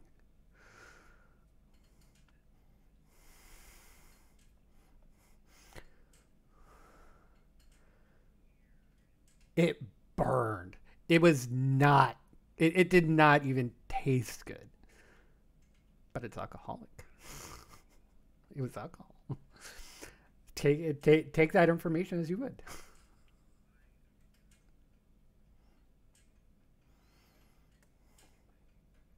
Okay, sure. Okay, I got it.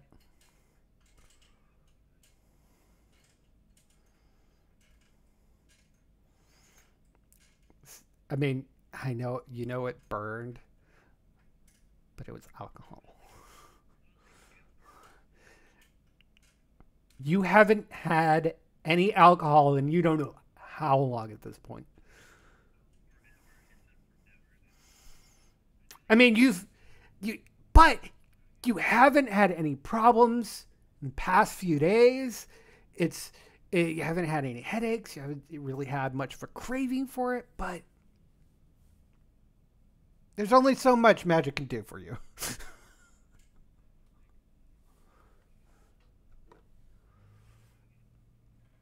All right. So everybody watches him chug down this vial of liquid. The last one, it didn't really taste like anything. It was like water. You look over at Roderick, and he seems to be much taller than you remember. You look around, and you see that stool is taller than you. Everybody is larger. Everybody else sees him chug it, and as he's chugging it, he slowly shrinks to just a little bit shorter than the stool. And the stool's pretty short.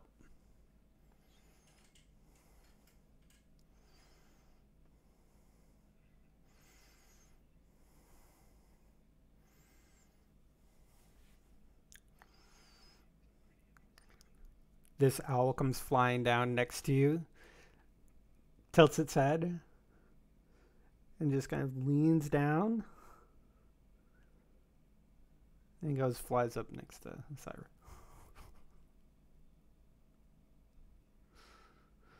This really large owl comes flying down, takes a quizzical look at you, and flies up and lands on Syra's shoulder.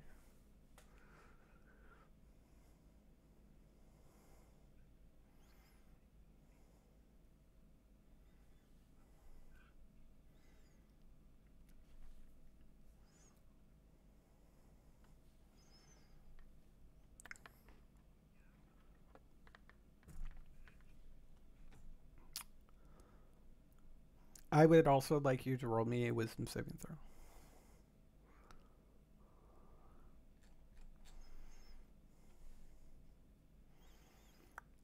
Okay, that's fine.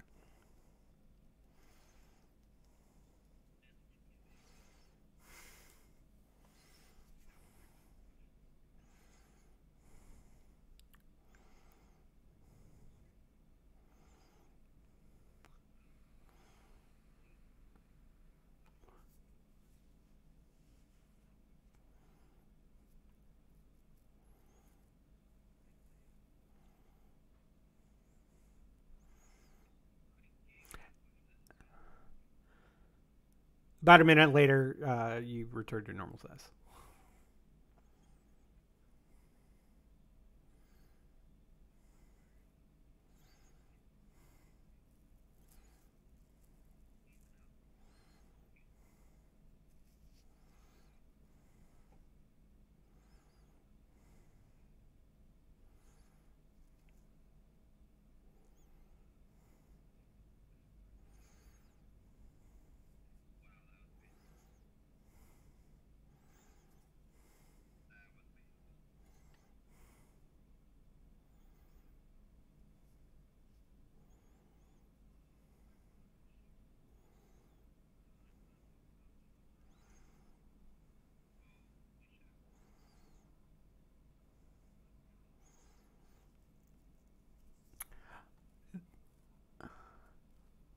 No, no. A minute later, it turns back to normal. So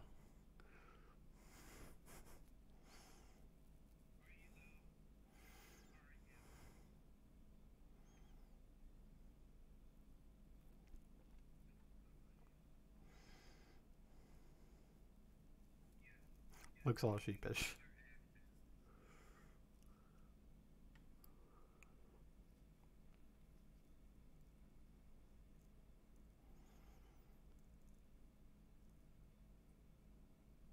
And with that, you continue on burning away webs with the torch. You're able. It is slow going. It takes some time for the webbing to burn a pathway, but eventually you make it out of the area. And I need you to roll me a survival check to find a good place to bed down.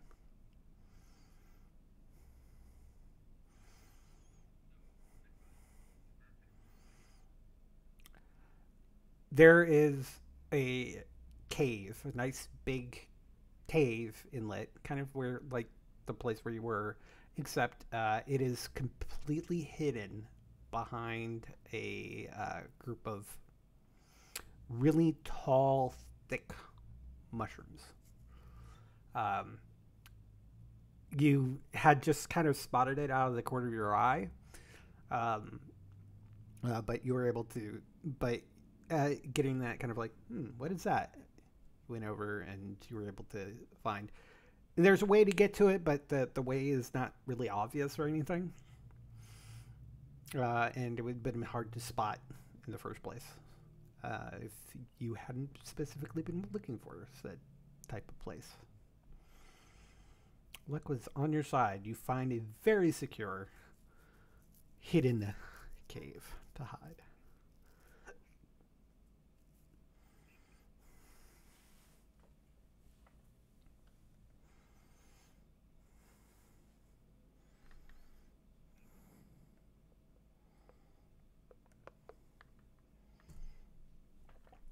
Bupido. Bupido.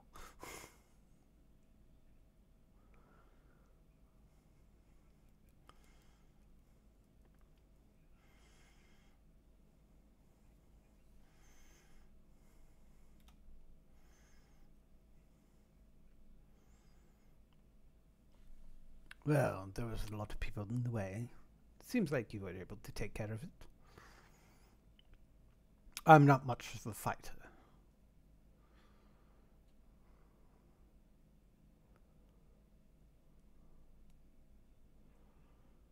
Sure.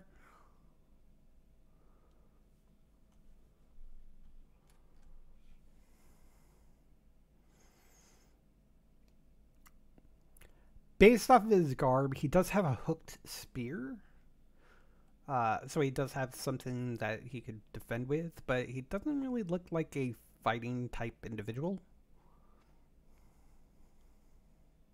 If he got attacked, he could probably defend himself, but not really as athletic or armored like that of Gage or Haley or Eldith or Broderick or even Syra.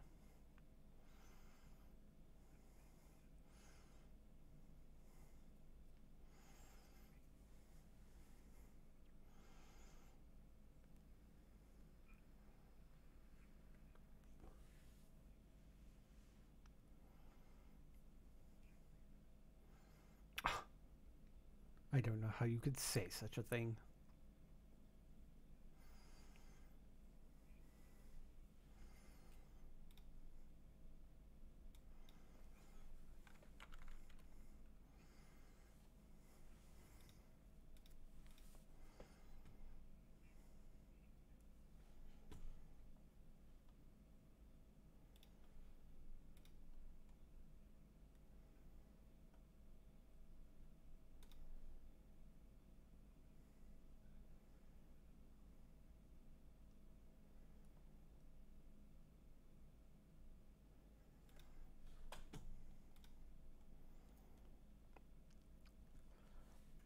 Lassiter, what's your insight modifier? Yeah. He is lying.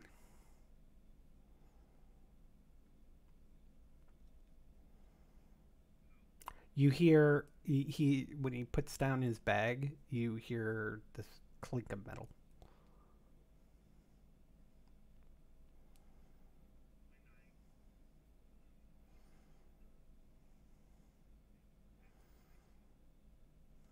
Yeah, he says, "I don't know how you could think such a thing." You feel like he's hiding something. He puts down his bag and it clinks like a bunch of metal.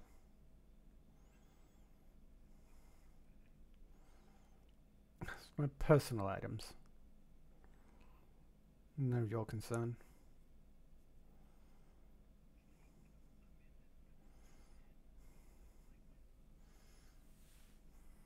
I know, it's very awful.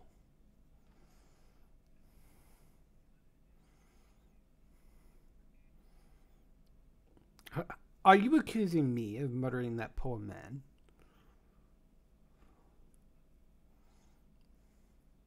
So the double negative makes proof positive. You give yourself away.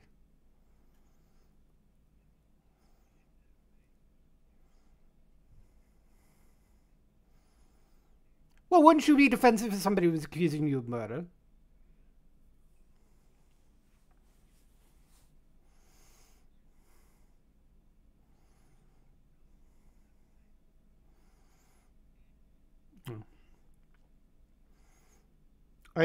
Have I done anything to really indicate that I would ever harm any of you?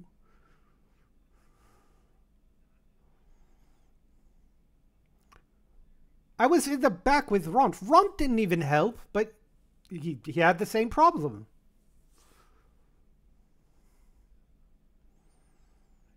And you certainly, but everyone in the front, it was only 2 spiders. It's my personal items.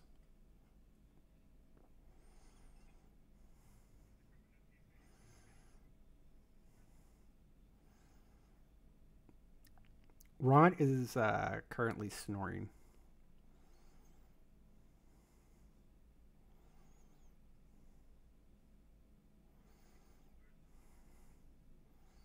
There's Roderick.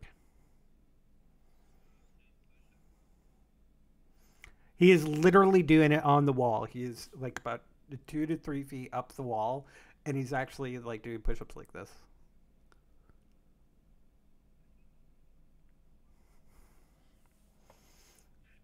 I mean, he's there. He's just doing push-ups or push sides.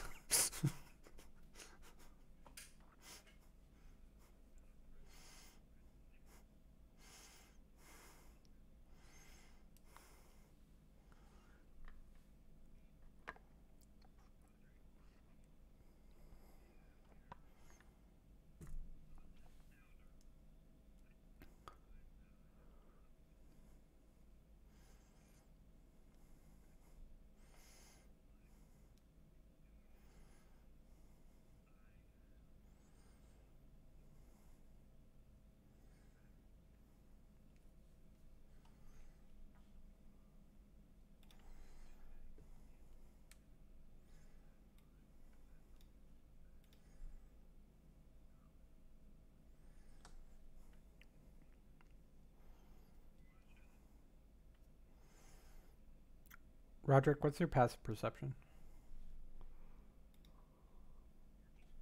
14.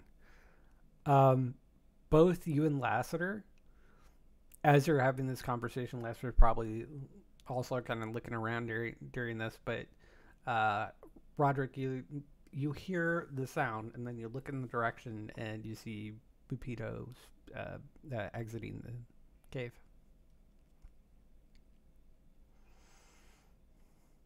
He's already gone.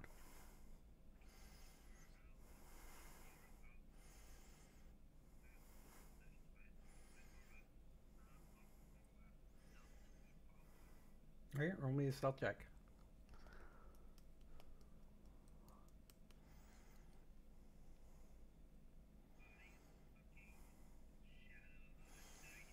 Uh, Roderick just suddenly like disappears in the shadows.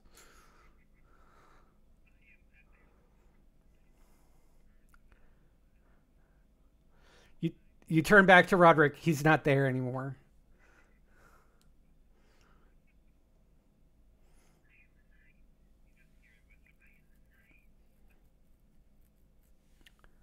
Roderick, you come out of the cave and you see Bupito running down a separate corridor than where you guys were normally heading.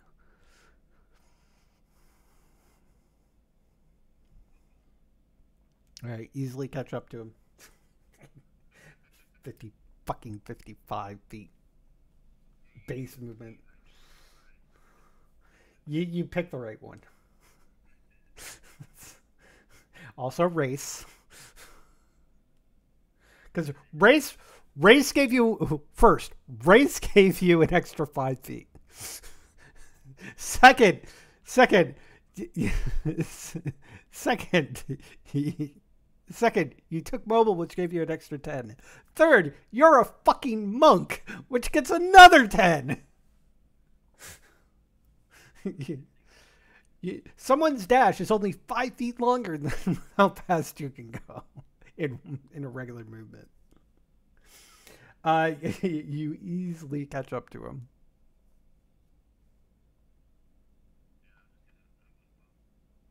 Oh, okay. So you're just staying behind, following him. Okay, he's just running down the halls.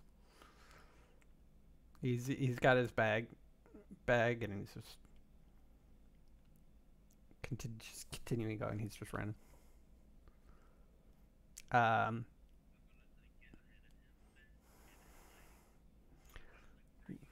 Like on the ceiling. Ah! That's okay. I don't need you anymore. Thank you. Excuse me. Bye. He's running down the hall.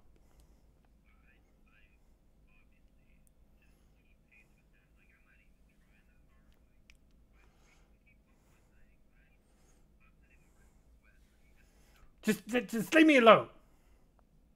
He's a good dude. All right, roll me attack.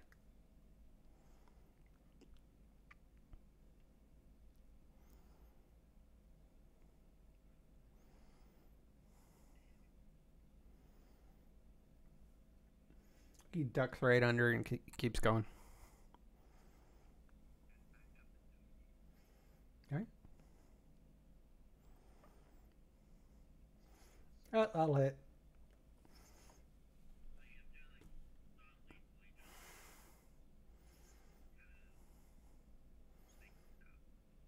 He stops. He pulls out his spear. He makes an attack at you. And totally misses. Something about you being on the ceiling.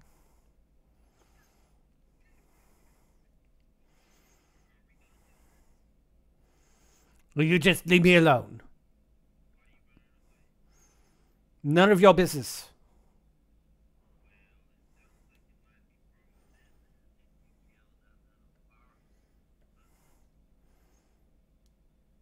He makes another attack at you. 19 hits. And take 4 piercing damage.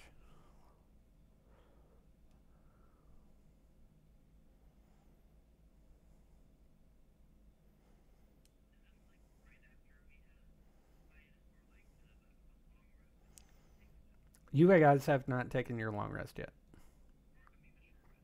Yeah, you probably would have gotten your short rest.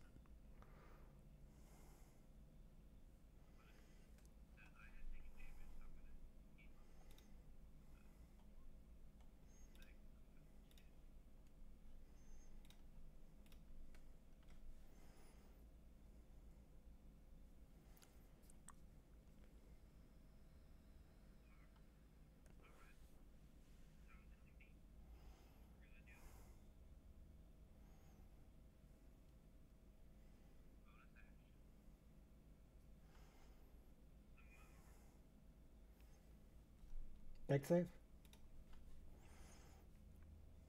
21.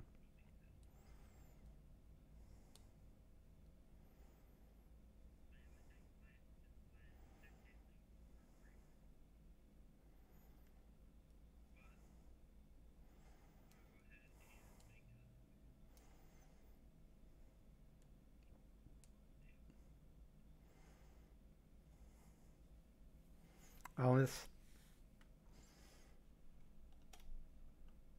And you only have one attack right now? Okay. Alright. He tries to swipe at you. Just the guys smacking each other.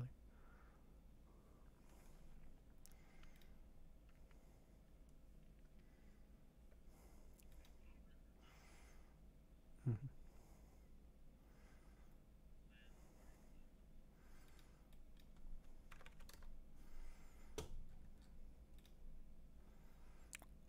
Uh, yeah, you knock him unconscious.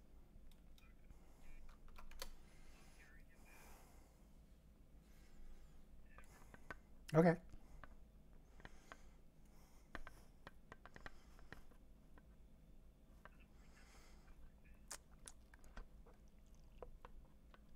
You said you would carry him back. Mm-hmm.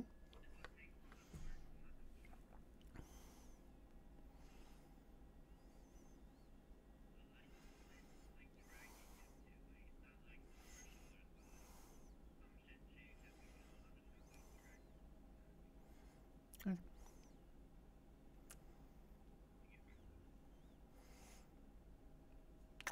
You bring the Daryl back. He's unconscious.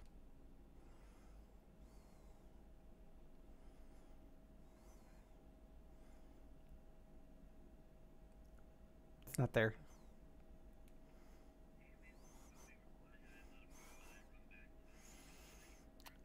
It takes you a couple of minutes, but you do find it, and there's the bags on the ground. You see a bunch of various types of daggers.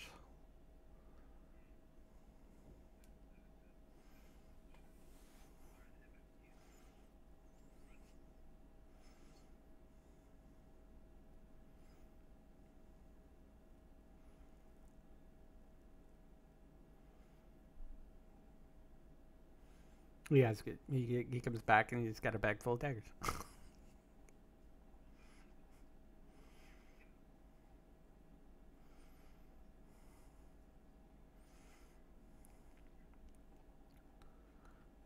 You successfully tie up a Daryl.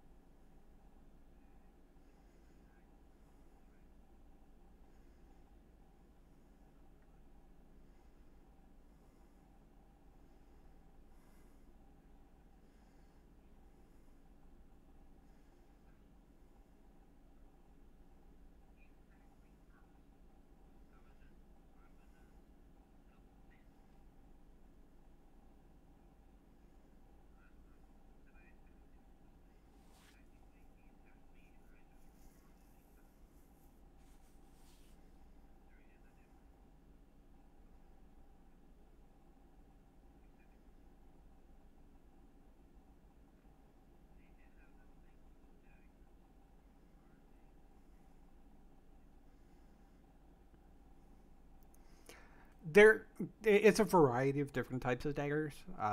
You do find another one of the same type of Chris.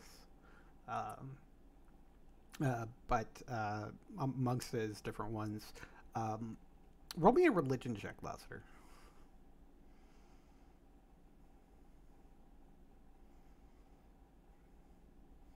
Oh yeah, anybody who wants who's proficient in religion can roll. Um, Syra, most of these daggers, actually both of you would be able to tell that most of these daggers look very specifically like ritual daggers. Like they're not something that like a rogue or so an average person would have as just a dagger weapon, um, or just a dagger they would have on hand for doing things they just need a small knife for, small sharp knife for. But they don't really say anything on them. It's more of different religious runic type of things.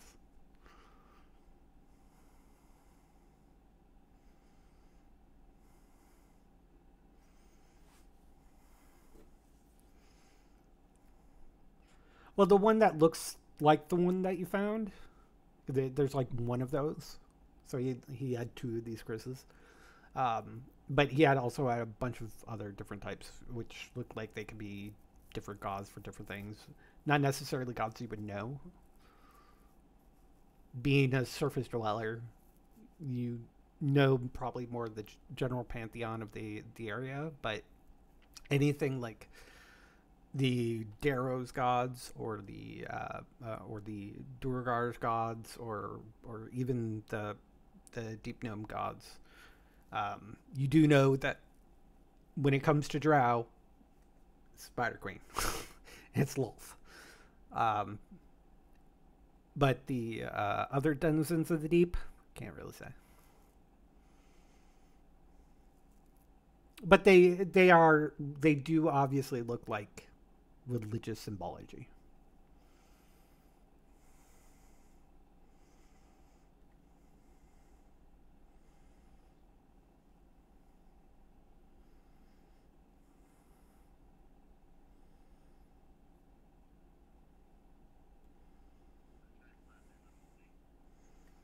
He wakes up. Oh, well, you call me.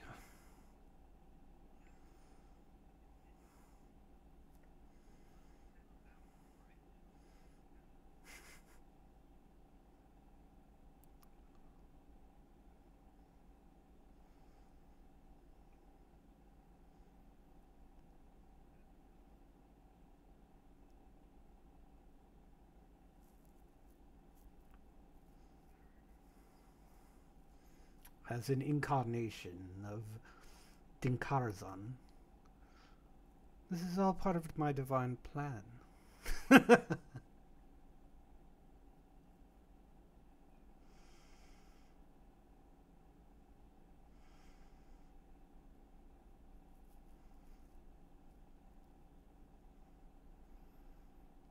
Don't worry, you're doing exactly as I planned you to.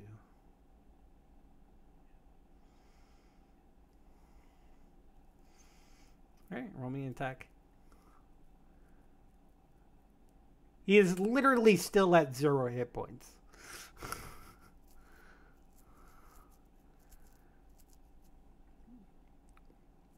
You hit him, and he falls back unconscious.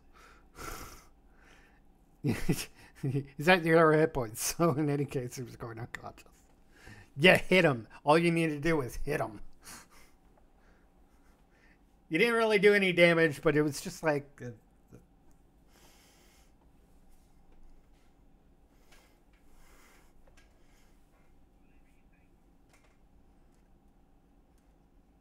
he's doing his maniacal laughter, and he just.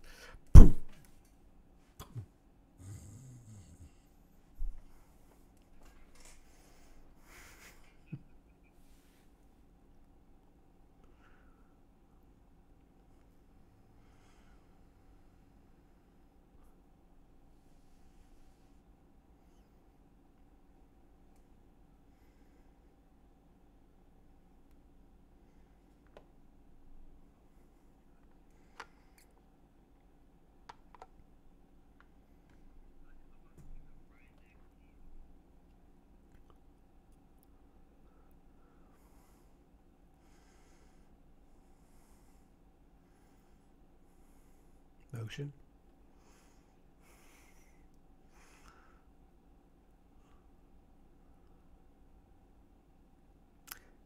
And with that, we'll call it for the evening.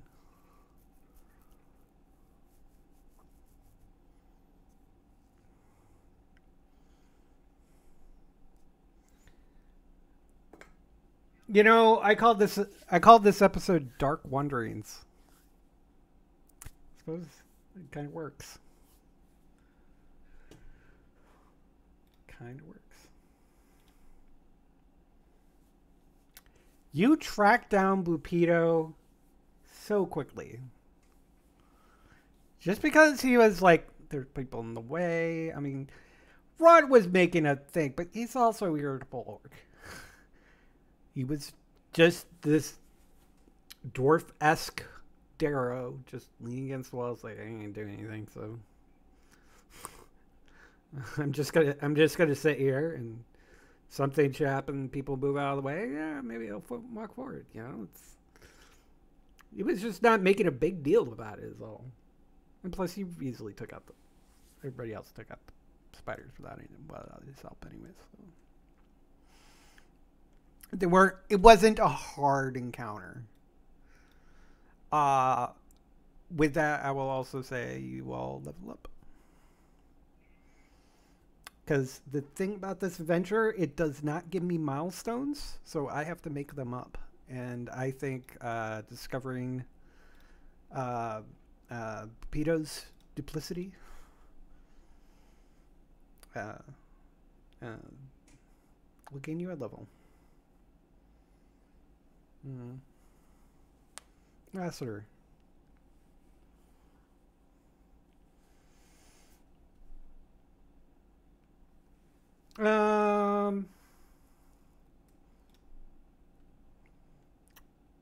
Warlock.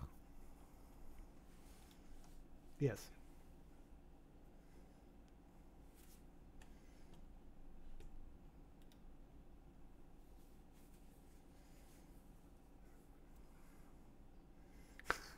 And then there's also the question: should I take identify?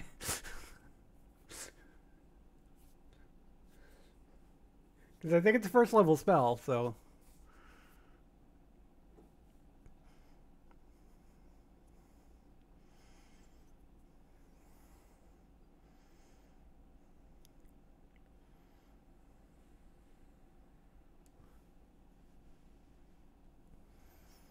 For being a relatively inactive journey because of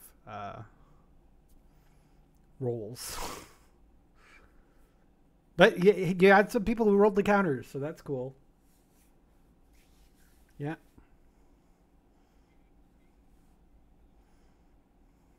Yeah, you can take a feat if you want. All are open to you.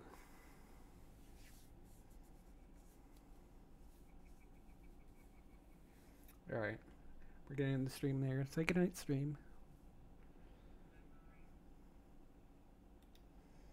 Is it Thursday yet?